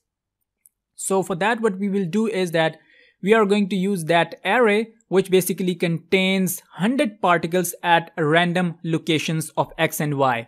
So for the first one, we are going to take the first particle, we are going to add it to the window with a white color, thickness of 2. And you can see that you have got snow particles I1 plus 1 equal to 1, which means that you want to move it as well 1 pixel down at a time. So since the snow particles, if you can see right here, where is my window? Here it is.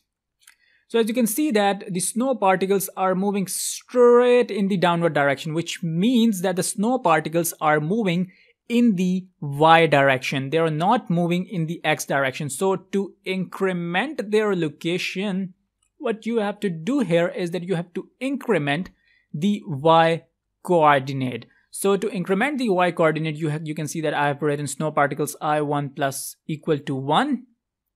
It is going to increment the snow particle location 1 at a time. Then we can just check if it has moved outside the window. Since, for example, if you can see that this particles move down, so we also want that particle to appear at the top here. So to do that, what you will do is that you are going to write in if snow particles I1 is greater than 400, then we will assign the Y coordinate and X coordinate new values. Y is going to equal to random.random range -50, -10. That is going to be the location where we want to assign a random value to the new particle. You can just go on and change these values and the particle is going to appear at that random location of Y coordinate only. Because the X coordinate, as you can see down here, is going to be the very same. That is going to be from 0 to 400. Then you have got snow particle I0 equal to X. And that is it, I guess. That is the part where you got the display. This is the frame per second assigning. And finally, you've got pygame.quit. So this was just a very simple code where just in a few lines of pygame, you have used the pygame module to create a wonderful snow display. And yes, you've got white snow particles on the black screen. So I hope that you have understood how to create a display using pygame to create a snow particles display. So I guess that is it with this tutorial. Thank you so much guys for watching, and I will see you guys in the next tutorial. Hey guys, what's up? I welcome you to another tutorial on this section where we are covering the pygame module in Python. And in this tutorial, we are going to start creating a bubble sort visualizer using pygame. So in this tutorial, we will see how we can visualize the bubble sort algorithm using pygame. That is when the application gets started, we can see the unsorted bars with different heights. And when we click the space bar key, it starts getting arranging in bubble sort manner. That is, after every iteration, maximum value element should come at last. So bubble sort is basically a simple algorithm which is used to sort a given set of n elements provided in form of an array with n number of elements. Bubble sort compares all the elements one by one and sort them based on their values. So to simplify, what we are going to do in this tutorial is that we are going to create different bars, and then we are going to sort out these bars in the ascending or descending order. So the implementation steps involve to create a main window. Then we are going to fill the main window with some color. Then we are going to create a method to show the list of bar with specific gaps in between them. After that, we are going to get the keys input from the user, that is going to be a space bar. So if a space bar is pressed, we are going to start the sorting process. We are going to implement bubble sort algorithm on the list, and in the last step, after every internal iteration, we are going to fill the screen with the background color and call the show method to show the iterated list in the form of a bar. So let's just get started with the starting. So the first thing we have to do is that we have to import Pygame, and we have to initialize that as well. So we are going to write in pygame.initialize. So that is with the initializing part. After that, we are going to set the window size. So we are going to write in window equal to pygame.display.setMode, and we are going to create a display of 500 by 400. That is going to be the height and width of the window. After that, we are also going to set the name for the window. So we are going to write in pygame.display.setCaption, and the caption, as suggested in the tutorial name, is going to be a bubble sort visualizer. Alright, so after that, what we are going to do is that we are going to define the initial positions, and we are also going to define the width of each bar, because the width of each bar is going to remain the very same. The height of the bar is going to be different, and that is exactly what we are going to sort the bars according to. So height is basically going to be the factor according to which the bubble sort algorithm is going to be applied on these bars. So the width is going to remain the very same as I told. So let's just define the initial positions. So it is going to be x equal to 40, y equal to 40. That is going to be the initial position. Then we are going to define the width. So the width for each bar is going to equal to 20. So let's just add a space between these as well. Alright, so after specifying the width, we are going to create an array in which we are going to store the height of each bar. And that is exactly going to be the data that has to be sorted. So we are going to write in height equal to, let's just say that the height of the bars is going to be 200, then it is going to be 50, then it is going to be 130, then it is going to be 90, then it is going to be 230. After that, we can just write in 62, then we can write in 112, 88, 33, let's just say 83. Then we can just write in 70. Then we can just write in 158. Then we can just write in 181. And finally, we can just write in 20. So if you count them, they are basically 1, 2, 3, 4, 5, 6, 7, 8, 9, 10, 11, 12, 13, 14 in number. So these are basically going to be the 14 bars, and this is going to be the respective height of each bar, and the width for each bar is going to remain the very same. So what this bar is basically going to be, it is going to be a simple rectangle with these as the heights of the rectangles and this as the width of the rectangle. So after that, what we are going to do is that we are going to define the variable that is going to be for the gaming or the infinite loop we are going to run, that is going to be run equal to 2. And after that, we are going to create the method to show the list of heights.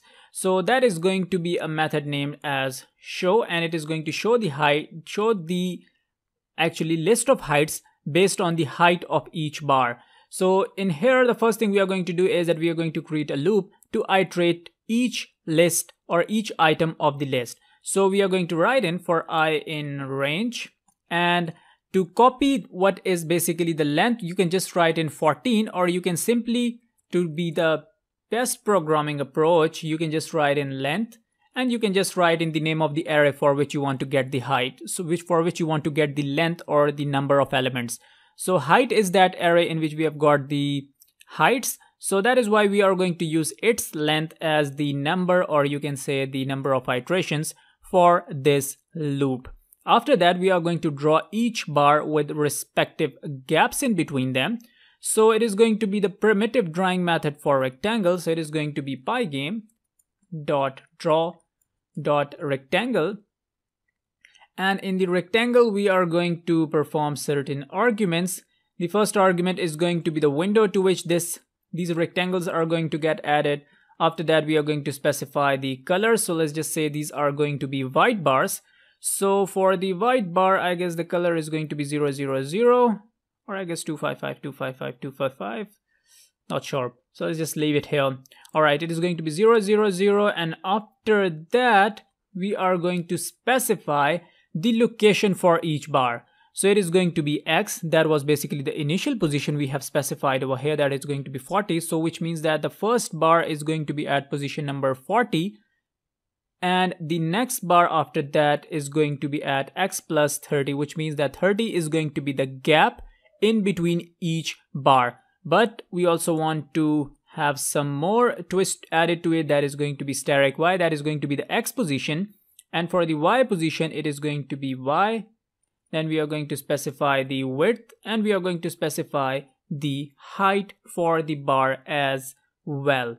So height is basically going to be I, height for I, which means that it is going to take one element at a time and draw one rectangle at a time with this gap at the X coordinates. For the Y coordinate, we do not want any kind of things. We want every bar to start at a specific Y location, which you are going to see the bars are going to be hanging from the top. So that's why the Y coordinates does not need to change. It is going to be the same, whereas the X coordinate is going to be something that is going to be different. That is going to actually distinguish that which bar is ending when and when the new bar is starting. So it is going to be X plus 30, which we have specified here. And steric I is going to be the I element. So it is going to be 1 in the first iteration and so on 14 till the last iteration, since we have 14 elements over here. Y40 means every bar is going to be at Y40. Alright, after that, what we are going to do is that we are going to create our gaming loop. So right outside this, we are going to create our gaming loop. So that is going to be while run, which means that while true, we are going to create a flag actually that is going to start the sorting. So it is going to be a flag that is going to be named as execute, and for the initial value it is going to be false. The reason we are making it false is that we want when the spacebar key is pressed, after that we are going to make this execute equal to true, and after that the sorting is going to begin, because when we run our code we do not want the sorting to just start on. What we want is that we want to have control in our hands, which means that when we click the spacebar key, whenever it is, we want the sorting to start then. We do not want the sorting to start automatically when the code is run. So that's why we are going to have a flag for that, so that the code does not just execute by itself. Alright, so after that we are going to create a time delay as well. So for that we are going to write in pygame.time.delay. So that is going to be a delay of 10 milliseconds. After that, we are going to create the variable keys that is going to actually detect the key that has been pressed, which in our case is going to be the space key. So keys is basically going to equal to pygame.key.getPressed. So it is going to detect a key pressed. So the key that is going to be pressed is going to be spacebar, as I told you earlier. The next thing we are going to do over here is that we are going to create the iterating events. So that is going to be very simple, which you have been covering in almost every tutorial. So it is going to be for event in pygame.event.get. What we want is that if the event is too quick, which means that if event.type equal to pygame.quit, then what we want is that we want the game loop to just end. So for that, what we will simply do is that we are going to make run equal to false. So right here we are going to write in run equal to false. So this is not something new, so let's just get out of it. Alright, after that what we are going to do is that we are going to detect if a space bar key is pressed or not, because this key press is only going to detect if a key has been pressed or not. Now what key is pressed and what key we want to detect, actually we are going to do it right here. So it is, since as I told you earlier, that this basically contains an array of every key that you press after the code has run. So to check in that array, we are going to write in for if keys contains pygame dot k underscore space, which means the space key, then that is exactly when we want to make execute equal to true here.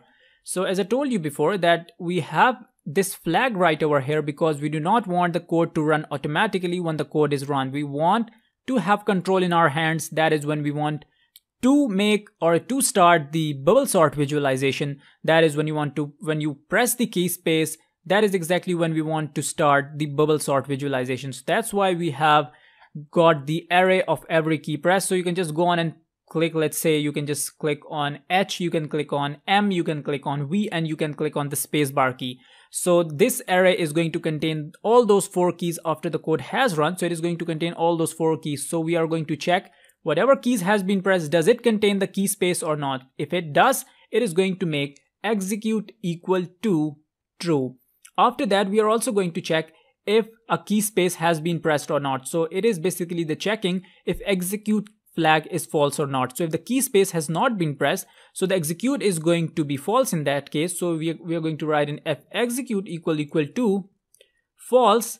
Then what we are going to do is that we are going to write in window dot fill, and we are going to fill it with, I guess this is white color, 255, 255, and 255, and this is not going to be triple equal to, it is going to be double equal to. All right, so at the last thing we need to do over here is that you need to show the heights.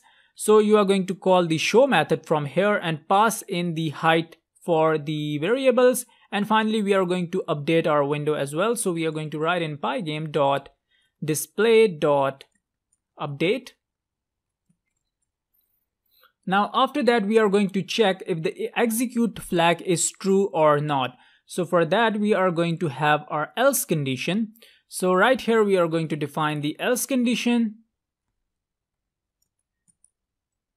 Alright, sorry, this was to be inside this if condition. Alright, this has to be inside this, because when the execute is false, which means that the key space has not been pressed, we want the main window background to be a blank color. We want to call in the heights. We want to update the display. After that, right here, we are going to write in the else condition. So in the else condition, we are going to check if the execute flag is true, because if execute equal to false, it is going to execute this. Else, for sure, there are going to be 2 values for the booleans. It is going to be either true or false, which means in the else, we are going to write the code when the execute flag is going to be true. So when the execute flag is true, we want to start sorting using bubble sort technique. So we are going to write in for I in range. We are going to take in account the length of the array of heights, and we are going to subtract 1 from it. After that, what we are going to do is, because the reason we are subtracting 1 over here is that, for example, you have 14 bars. So you want 13 steps to sort 14 elements, because when the last 2 elements are arranged, the biggest element is automatically going to be at the leftmost or the rightmost side. So you don't need to have a separate for loop for that. So that is exactly the reason you are going to have -1 right over here. So after this, the iteration maximum element will come at last. So we are going to write in for j in range length of the height -i-1. Now the reason we are subtracting I in here in the inner loop is that because when the first element has been sorted out, when this was when I is equal to 1, we want 1 to be subtracted. After 2, we want 2 to be subtracted, because when one element has been sorted out, we do not want the sort algorithm to get performed on that again, because that is actually called the memory consumption. Or you can say, just say that you are using the processor for extra amount of time, or you are just wasting the resources for your processor. Now this is a very small code, the processor things does not matter over here, but what if you are creating a very big game? So there you have to take into account such small things. So that's why you have to subtract this I from here, because when one element has been sorted out, you want the iteration to perform on one less element then. Alright, so that's why in the inner loop you are also going to subtract 1 as well as I. After that, we are going to specify the if condition over here, in which starting is greater than the next element. So if height, so if the height for the jth element is greater than the height for j plus 1, that is when the starting is greater than the next element. Then we are going to save it to a temporary variable and swap them using the temporary variable. So we are going to create a temporary variable temp over here, and we are going to write in height j with that. I guess you might have gone with the swapping process. That is a very basic Python concept.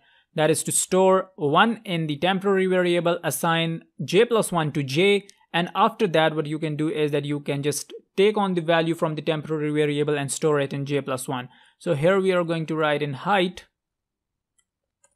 j, which we have already stored in the temporary variable, so you can just overwrite the value for height j now. We are going to make it equal to j plus 1. That is actually the swapping process. And finally what you can do is that you can just write in height j plus 1 is going to get equal to t, which means that it is going to take in the value from the temporary variable. After that, what you are going to do is that it is not going to be t, it is going to be the temp, the temporary variable we have created. After that, what we are going to do is that we are going to just click enter right in here. After this, we are going to write in window dot fill, and the window dot fill color is right here, that is 255. Just paste it over here, and after that we are going to call in the show for that. So it is going to be show height, and we are going to create a game delay timer as well. So we are going to write in pygame.time.delay, that is going to be for 50 millisecond, and we are going to write in the update. So we are going to write in pygame.display.update, and finally right outside everything you can just write in pygame.quit, and that is going to do your job. So let's just run this code, and then through the output we are going to revise what we have done. Alright, so here you can see that you have got a Y screen at which at Y40, X40 you have got your first bar, and then randomly you have got all your bars according to the array you have used. So if you click on space bar, the screen blacked out, which is exactly what we don't want. I guess we have got problems with the colors. We've got 0, 0, 0 here. We have got, all right, my bad. This should be 0, 0, 0, and this should be 255, 255, and 255. Now I will tell you the reason behind this. Let's just run this code and see if it works now. Just click spacebar and you can see that it works perfectly. It has started organizing elements. If you can see that you've got the biggest bar over here, then the smallest, and then the smallest one at the leftmost side. Alright, so let's just run this again, and through the output we will try to see what is happening. Alright, so let's just move at the top. Alright, we don't need to explain these. The first thing you can see right over here is that at X40, Y40 you have got your first bar. Actually this over here is the position at X40, Y40. The width for each bar you can see is same, that is 20. Then you can see the heights. So if I just rerun this code,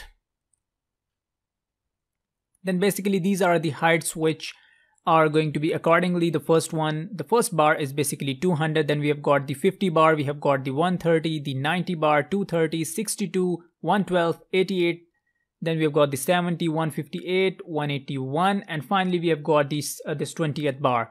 Alright, so these are the heights of the bar. The width is the very same. Then we have got run equal to true, that is the gaming loop. Then we have got this method. Alright, just have a look at the color. So the background color basically which we are using is going to be this, the rectangle color is going to be this. So if you have a look here, this is white color which is going to be used for the rectangles. Now you can see that you have got a specific space between each bar as well. You can see that you have got a predefined and equal space between each bar. Now that is done using this logic right over here. This is going to be that the rectangles are going to be drawn in the window, white is going to be the color. The position at which they are going to be positioned is basically going to be x plus 30 for the first bar. So this position right over here is, I guess, 40 plus 30, that is going to be 70. Then after that plus 30, which means that this is 10, this is 20, that is the width of the bar. So this is the position where the first bar is going to start drawing, that is 70, that is 40 plus 30. 40 was the initial x value, 30 was going to be added to it, that makes this one 70 over here.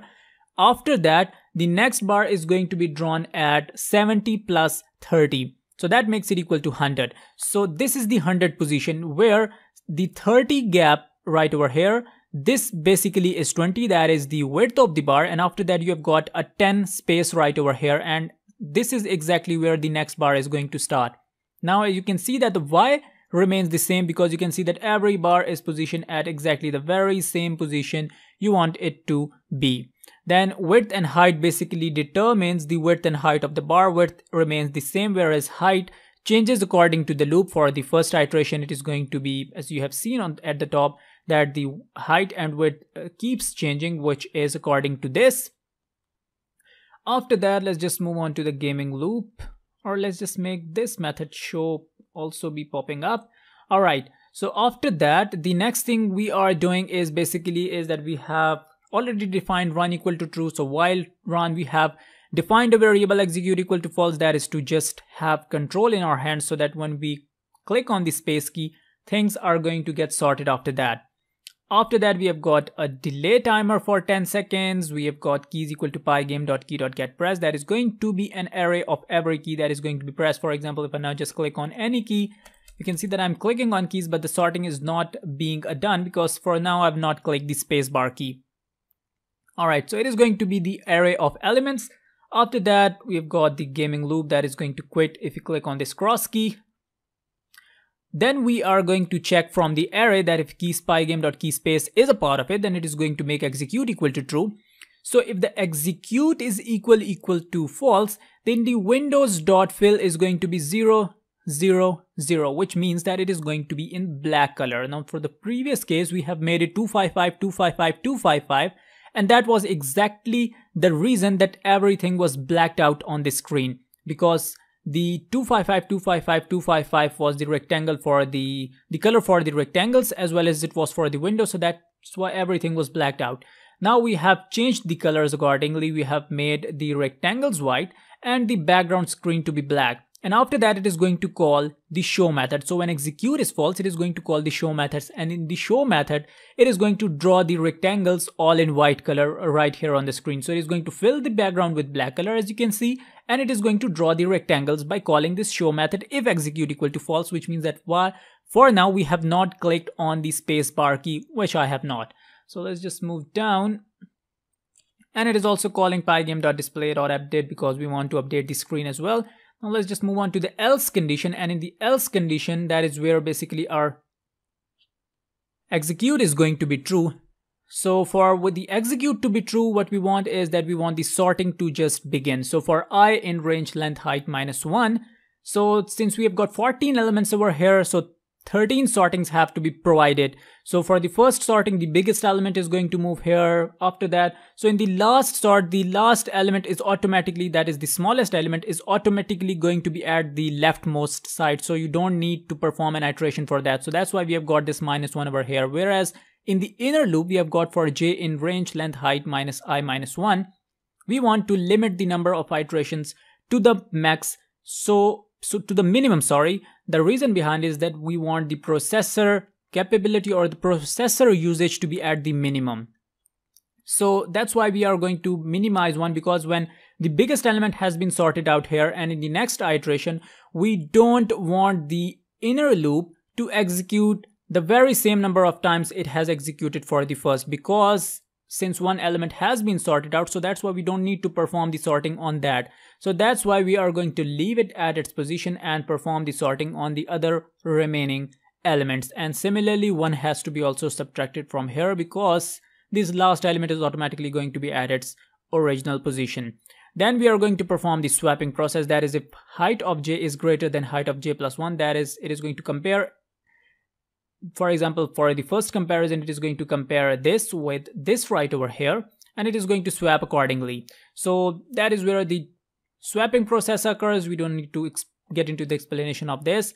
Windows.fill 000, show height is going to get called, pygame.time.delay, pygame.display.update, and that's it.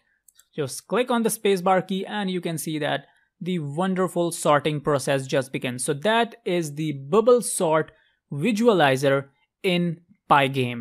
Now if you want to sort it in the other order, for example, you can see now that the biggest bar moved at the rightmost position, and after that it is going to sort accordingly, and the smallest bar is going to be at the leftmost position. So if you want it to do it the opposite way, all you have to do is that you have to just change this sign. Run this code, you can see that you've got the very same bars. Just click on it and now you can see that the smallest element is at the rightmost position, and you can see that it has been sorted, and the leftmost element is the element that is the biggest of all. So I hope that you have understood how it is done. So I guess that is it. All you have to do is that you have to change the greater than sign to less than sign over here, or I guess the less than sign to greater than sign to do it the other way. Alright, so I hope that you have understood how to perform the bubble sort visualization in Python. We have done it right here. It was a very simple code, not that much tricky, I guess. The part that was important was actually this gaming loop over here, in which we have got these, I guess, 10 to 15 lines that were the main part of the code. So that is it with this tutorial. Thank you so much guys for watching, and I'll see you guys in the next tutorial. Hey guys, what's up? I welcome you to another tutorial on this section where we are covering the Pygame module in Python. And in this tutorial, finally we are going to be making a game. So before that, we have made certain things, like we have made the snowfall display, then we have done the tic-tac-toe game. Now in this tutorial, we are going to sum up everything we have covered so far, and we are going to create a very beautiful looking game. So in this, basically what we are going to do is that we are going to create 3 windows basically. In the first window, it is going to be only a set of buttons that is going to ask you to start the game, exit the game, and it is going to ask you to open the options tab. And in the second window, what we are going to do is that is going to be the playing window where we are going to play our game. And the third window is basically going to be the window where game over button is going to pop up. So to explain what I'm talking about, this is basically going to be the first window we are going to cover. It is going to have this title. You can have any title you want. Then it is going to have 3 buttons: the start button, the options button, and the exit button. When you click on the start button, the game is going to start, and we are going to see if we add some options or not. Doesn't matter. Then the third one is to exit the game. If you click on this button, or if you click on this cross button, it is going to just go on and exit the gaming loop for you. Then in the second window, that is basically the playing window, it is basically a window that is going to be moving. So for now, since this is a picture, so that's why it is not moving. But these objects are basically the enemy objects that are going to be moving from this direction, that is the right direction for me, and it is going to move towards the left direction. And this is basically you that is going to play the game. So as you can see that you have got this blue rectangle over here, and you have got a blue rectangle and a rectangle over here. So basically the concept behind the game is that if you go on and touch this red rectangle with this blue rectangle of yours, the game is going to be over. Then if you miss any of the blue rectangle, the game is also going to be over. But if you go on and keep just touching this blue rectangle, then it is going to keep adding this score for you, which is right down here. So basically the game over condition is going to be for 2 things. The first, that if you collide with a red rectangle, and the second is that if you miss any of the blue rectangle. So that is basically going to be the concept behind the game, and this is basically the rectangle you are going to be controlling using the arrow keys. These are the objects that are going to move automatically from this side to this side, and this is basically what you are going to be controlling. So just consider it as the aeroplane you are going to move. These are the bonuses and these are the enemies. So this is what is basically the concept of the game. Then in the third window, as I talked to you about, it is going to be the game over window, which is going to have an exit button, which if you click on it, the game is going to just exit. Or if it is going to have the restart button, that if you click on the restart button, it is going to again open this window for you, and the game is going to restart from the very beginning, where the score is going to be 0. You are going to get the enemies, the bonus point type of things. Now one more thing over here also is that basically these rectangles which are going to be created are going to be at random directions in the window. For example, the first rectangle pops from here, the second may pop up from here, and the next thing is that they are going to have a defined speed at the starting, and the speed is automatically going to keep increasing. As you might have noticed in many games, that when there are enemies coming and you have to just dodge the enemies and just collect the bonuses, the speed of the objects keep on increases as your score increases. So we are also going to do that. So I hope you have got the concept of the game. So let's just get on to the compiler and let's just start our coding part. So the first thing we are going to do is that we are going to import the modules that are required for it. So we are going to be requiring 3 modules basically. The first one is the Pygame module, then we are going to use the system module, and finally we are going to use the random module. Now you know that why we have to use the Pygame and the system module. Now we are using the random module, as I told you in the images, that basically the objects are going to be at random positions in the window. So that's why we need the random module as well. So let's just import them. So the first one is, as I told you, is going to be Pygame. That is the most important of all. Then we are going to have the system module. And the third module we are going to use is basically going to be the random module. So these are basically going to be the 3 modules which we are going to be using. Now the next thing we are going to do is that we are going to initialize our constructor function for the Pygame. So we are going to write in pygame.init, and that is going to initialize the constructor for Pygame. Then we are going to set the resolution for our main window where we are going to be playing, and which is basically going to be the window where the start, options, exit button and the game over button is also going to be appear. So this is basically going to be a predefined window for all the 3 windows. Sorry, this is going to be the resolution for all the 3 windows we are going to be using. Now after that, what we are going to do is that we are going to define 3 variables, R1, R2 and R3. And basically they are the random assigning of a value to variables that are going to range from lower limit to upper limit. And why we are going to use these ranges, that is going to be a part of a later talk, so you're going to understand it more than. So let's just initialize them now using the random module. We are going to have only a single equal to sign. That is going to be R1 equal to random. It is going to take a random integer between a specific range, that is going to be from 125 to 255. Then we are going to have R2. It is going to have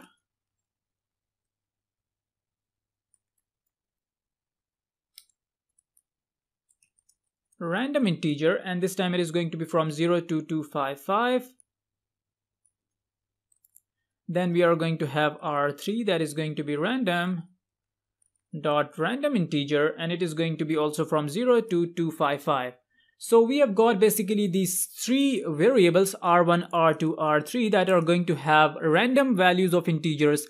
R1 is going to have a value from 125 to 255. Then we are going to have R2 from 0 to 255, and similarly R3 is also going to be from 0 to 255. So this is basically the random assigning of a value to variables ranging from lower limit to upper limit, and why we are going to use them, you are going to understand soon.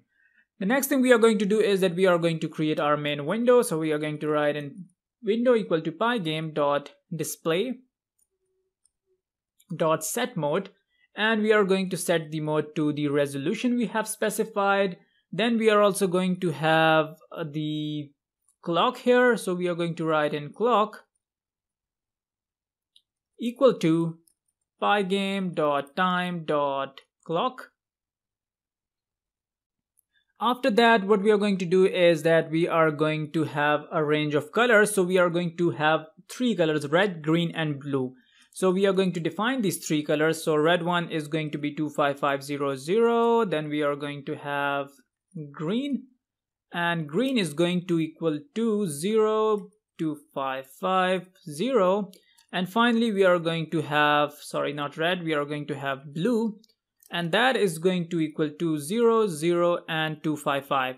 So these are basically the three colors we are going to be using. Now what we are going to do is that we are going to create a list where we are going to store these three colors. Now the reason we are going to store these three colors is basically going to be the color for the enemies as well as the bonus points. So what we are going to do later is that we are going to select random colors for the random enemy objects or enemy rectangles that are going to appear. So that's why we are going to create a color list. And right from this color list later we are going to be using colors at a random. So we are going to choose a random colors from this red, green and blue for the enemy's object. You can have as many colors as you want. You can have, let's say, 10 colors, so the enemies that are going to appear for you are also going to be as much as colorful as much as this color list is bigger. After that, what we are going to do is that we are going to create 4 variables. The first one is going to be game heading R1, and that is going to equal to 0. Then after that we are going to have game heading R2, and that is also going to equal to 0. Then we are going to have game heading R3, and that is going to equal to 254. Then we are going to have game heading R4, and that is going to equal to 254 as well. Now why we are going to be using these variables, that is also going to be explained later. For now you only need to understand the variables that are going to be used in this entire code. After that, what we are going to do is that we are going to assign a color to our main player that is playing. That is basically the color which I have shown you right here. So this is the color for the player, that is blue. So you can have, let's say you want to have the red color, you can go on and have the red color. But I'm going to use the blue color. So for the player playing, that is the player playing, or the object which you are going to be controlling is going to be of blue color. So we have already initialized blue, so that's why it is going to have this blue colors for the player playing. After that, we are going to create light shade for menu buttons as well as the start dark shades. So for that we are going to initialize 2 colors. The first one is the light shade of menu buttons and the second one is for the dark shade of the menu buttons. So we are going to write in the start light shade, and for the light shade we are going to be using 169, 169, 169, and then for the start dark shade we are going to be using 100, 100, 100. Now you can use the colors of your own choice. These are basically the colors for the menu buttons, that are the start light shade and the start dark shade as the variables indicate. Now we are going to have the color for the start button as start area as well. So that's why we are going to write in 2 colors. First we are going to initialize white. White is basically 255, 255, 255. And we are going to initialize the start color. That is going to be 255, 255, 255, or you can go on and simply write in white over here. After that, what we are going to do is that we are going to create 2 variables that are going to be width and height. And in the width, we are going to store the width of the window, and in the height, we are going to store the height of the window. So we are going to write in width equal to window dot get width, and for the height, we are going to write in window dot get height. So these are the 2 variables which we are going to be using, width and height. In the width we have stored the width, and in the height we have stored the height respectively. After that, what we are going to do is that we are going to initialize the X position of the player. That is going to be the initial X position of the player, and we are also going to initialize the initial Y position of the player. That is when the game starts. For example, if you just have a look at this image, this is basically the time where the game has just started. I have not moved this rectangle from its position. So this is the initial position where the game actually starts. So right here what we are doing is that we are going to initialize the initial X and Y position of the player. So for the initial X position, we are going to create a variable initial X, and initial X is going to equal to, let's say, 40. So 40 is going to be the X coordinate of the object, and then we are going to have, I guess I've misspelled it, it is going to be initial, and it is going to be initial Y, and it is going to be height by 2. So the height is basically, I guess, 700. Yes, it is 720, sorry. So this over here is going to be 460 in our case. So 40 comma, let's just have it over here. So basically 40 and 460, that makes it the half of, sorry, 360, not 460. I'm not good at math. So these are going to be the coordinates for the initial position of the object, which is right here. So basically what I'm saying is that this position over here is basically x40. As you can see that you've got a little distance from the top and 60 from above, as you, sorry, 360 from the y coordinate. So this is the initial position, that is 40 comma 360 for the x and y coordinate respectively. So let's just remove this. I hope you've got this. After that, what we are going to do is that we are going to define two variables, x and y. We are going to give them values. We are going to initialize width 1 and height 1, and we are also going to initialize the enemy size. So we are going to define two variables, x equal to 300 and y equal to 290. Now these are basically the coordinates where the first enemy is going to pop up. At x 300, y 290, the first enemy is going to pop up. And then accordingly, by using these two variables, x and y, we are going to alternate, or you may say that we are going to change the position of x and y coordinate of the enemies, because every time the enemy is not going to pop up from the same position. It is going to be a different position every time. So that's why we are going to initialize the initial values for the enemy. After that, we are going to be using these two variables and change the location, or you may say the x and y coordinate for the enemy pop-up location. After that, we are going to just initialize the width and height for the object of the player. So it is going to be, let's say, 140, and we are also going to initialize the enemy size. So let's just say that the enemy size is 50. After that, what we are going to do is that we are going to define the font style. As you can see that we have got, actually in the first window, we have got three buttons: the start button, the options button, and the exit button. And we have also got this heading at the top. So for that, we are going to define a specific style, and we are going to use this font style for every button we are going to create. So it is going to be pygame.font.system font, and let's just say that I'm going to be using Corbel, and 35 is going to be the thickness of the text. After that, what we are going to do is that we are going to start text that is going to be rendered on the window. So for that, we are going to be creating three variables. The first one is going to be start text, then we are going to be creating options text, and finally we are going to be creating the exit text. So as you can see right here in the image that we have actually got these three buttons: the start button, the option button, and the exit button. And right over here, that is exactly what we are going to do. We are going to render the start text, the options text, and the exit text on the window. So in the start text, we are going to write in font style, which we have defined to be Corbel 35. We are going to be using that to render the text onto the window. The text that is going to get rendered is going to be start. We are going to make it true. And we are also going to write in white over here. After that, what we are going to do is that we are going to just copy this from here. We are going to paste it over here. We are going to paste it over here, and we are going to just change this one to options and this one to exit. Alright, so these are the three buttons which we have actually rendered onto the window. After that, we are also going to render the game title.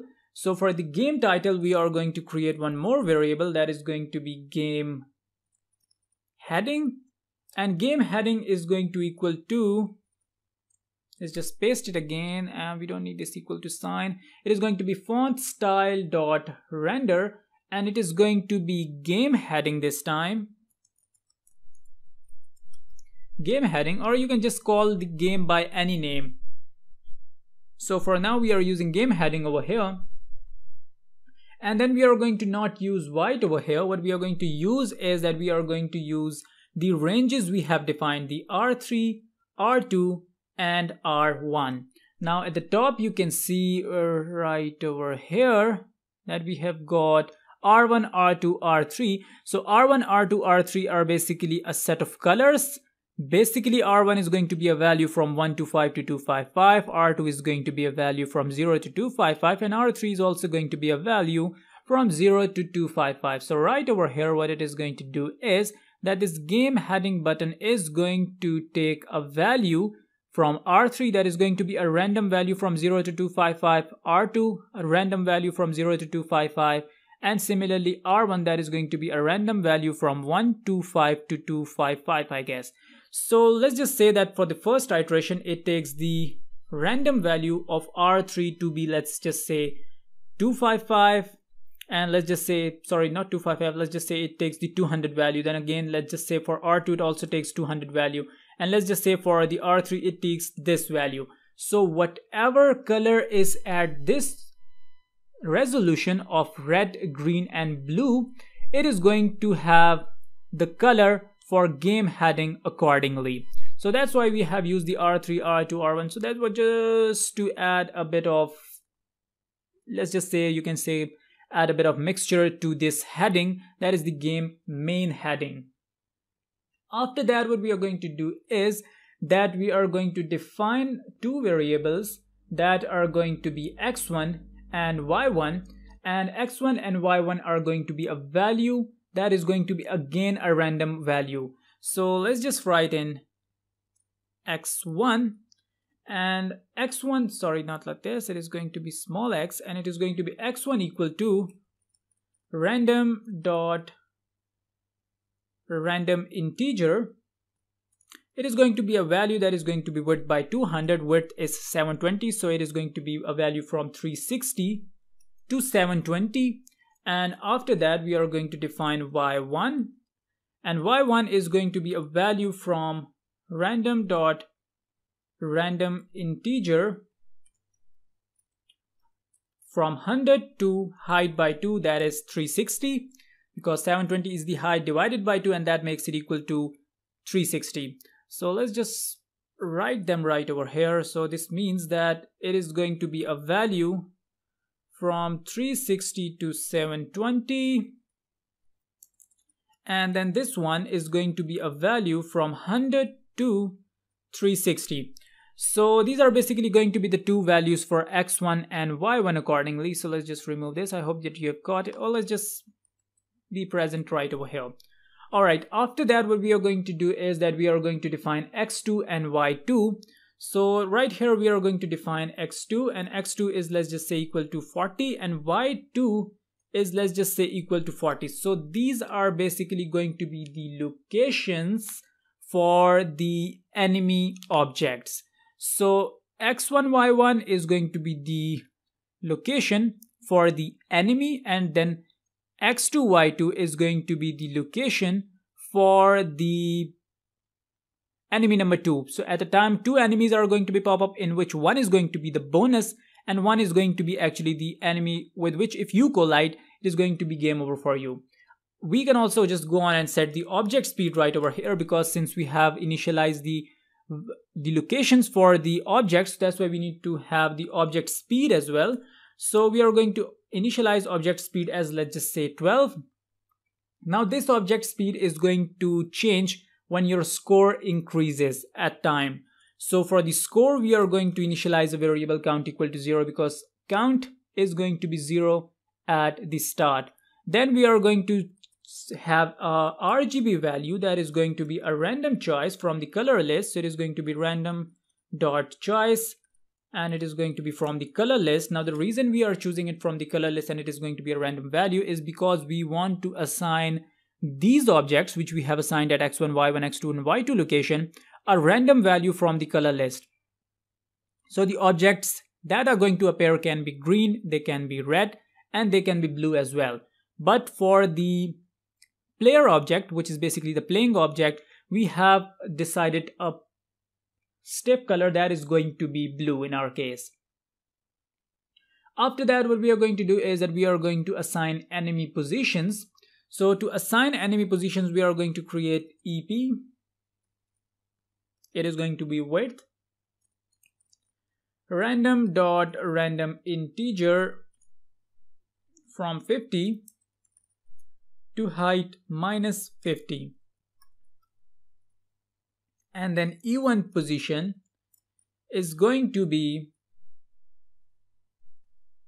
random integer width plus 100, and random integer from 50 to height -100. So these are going to be the enemy position. And finally comes the place where we are going to define functions. So the first function we are going to be coding is going to be for the game over. So we are not going to code it at the very start. After that, we are going to have a function for the game that is going to be the function where we are going to create our gaming loop. And basically the third function is going to be for the introduction part, where we are going to have the introduction for our button. And that is going to be, I guess, it. And this is basically going to be the main thing we are going to be doing. So I guess let's just stop for now, and we are going to start in the next tutorial with the functions part. I hope you have understood what we have covered so far. There are things which you might have not understood for now, but you are going to automatically understand them with time. For example, if I just talk about the 4 variables we have used right here at the top, we have not used them yet. You will come to know about these because we initialize these variables as well. At the start, I told you that you need not to worry about, but I explained them later when we have this line over here. Basically the R1, R2, R3 were to initialize random color to this game heading. So I hope that you have understood it. Let's just quit for now. I guess the tutorial has gone too far. Let's just start on from the next tutorial. We are going to resume it right from here. So thank you so much guys for watching, and I'll see you guys in the next tutorial.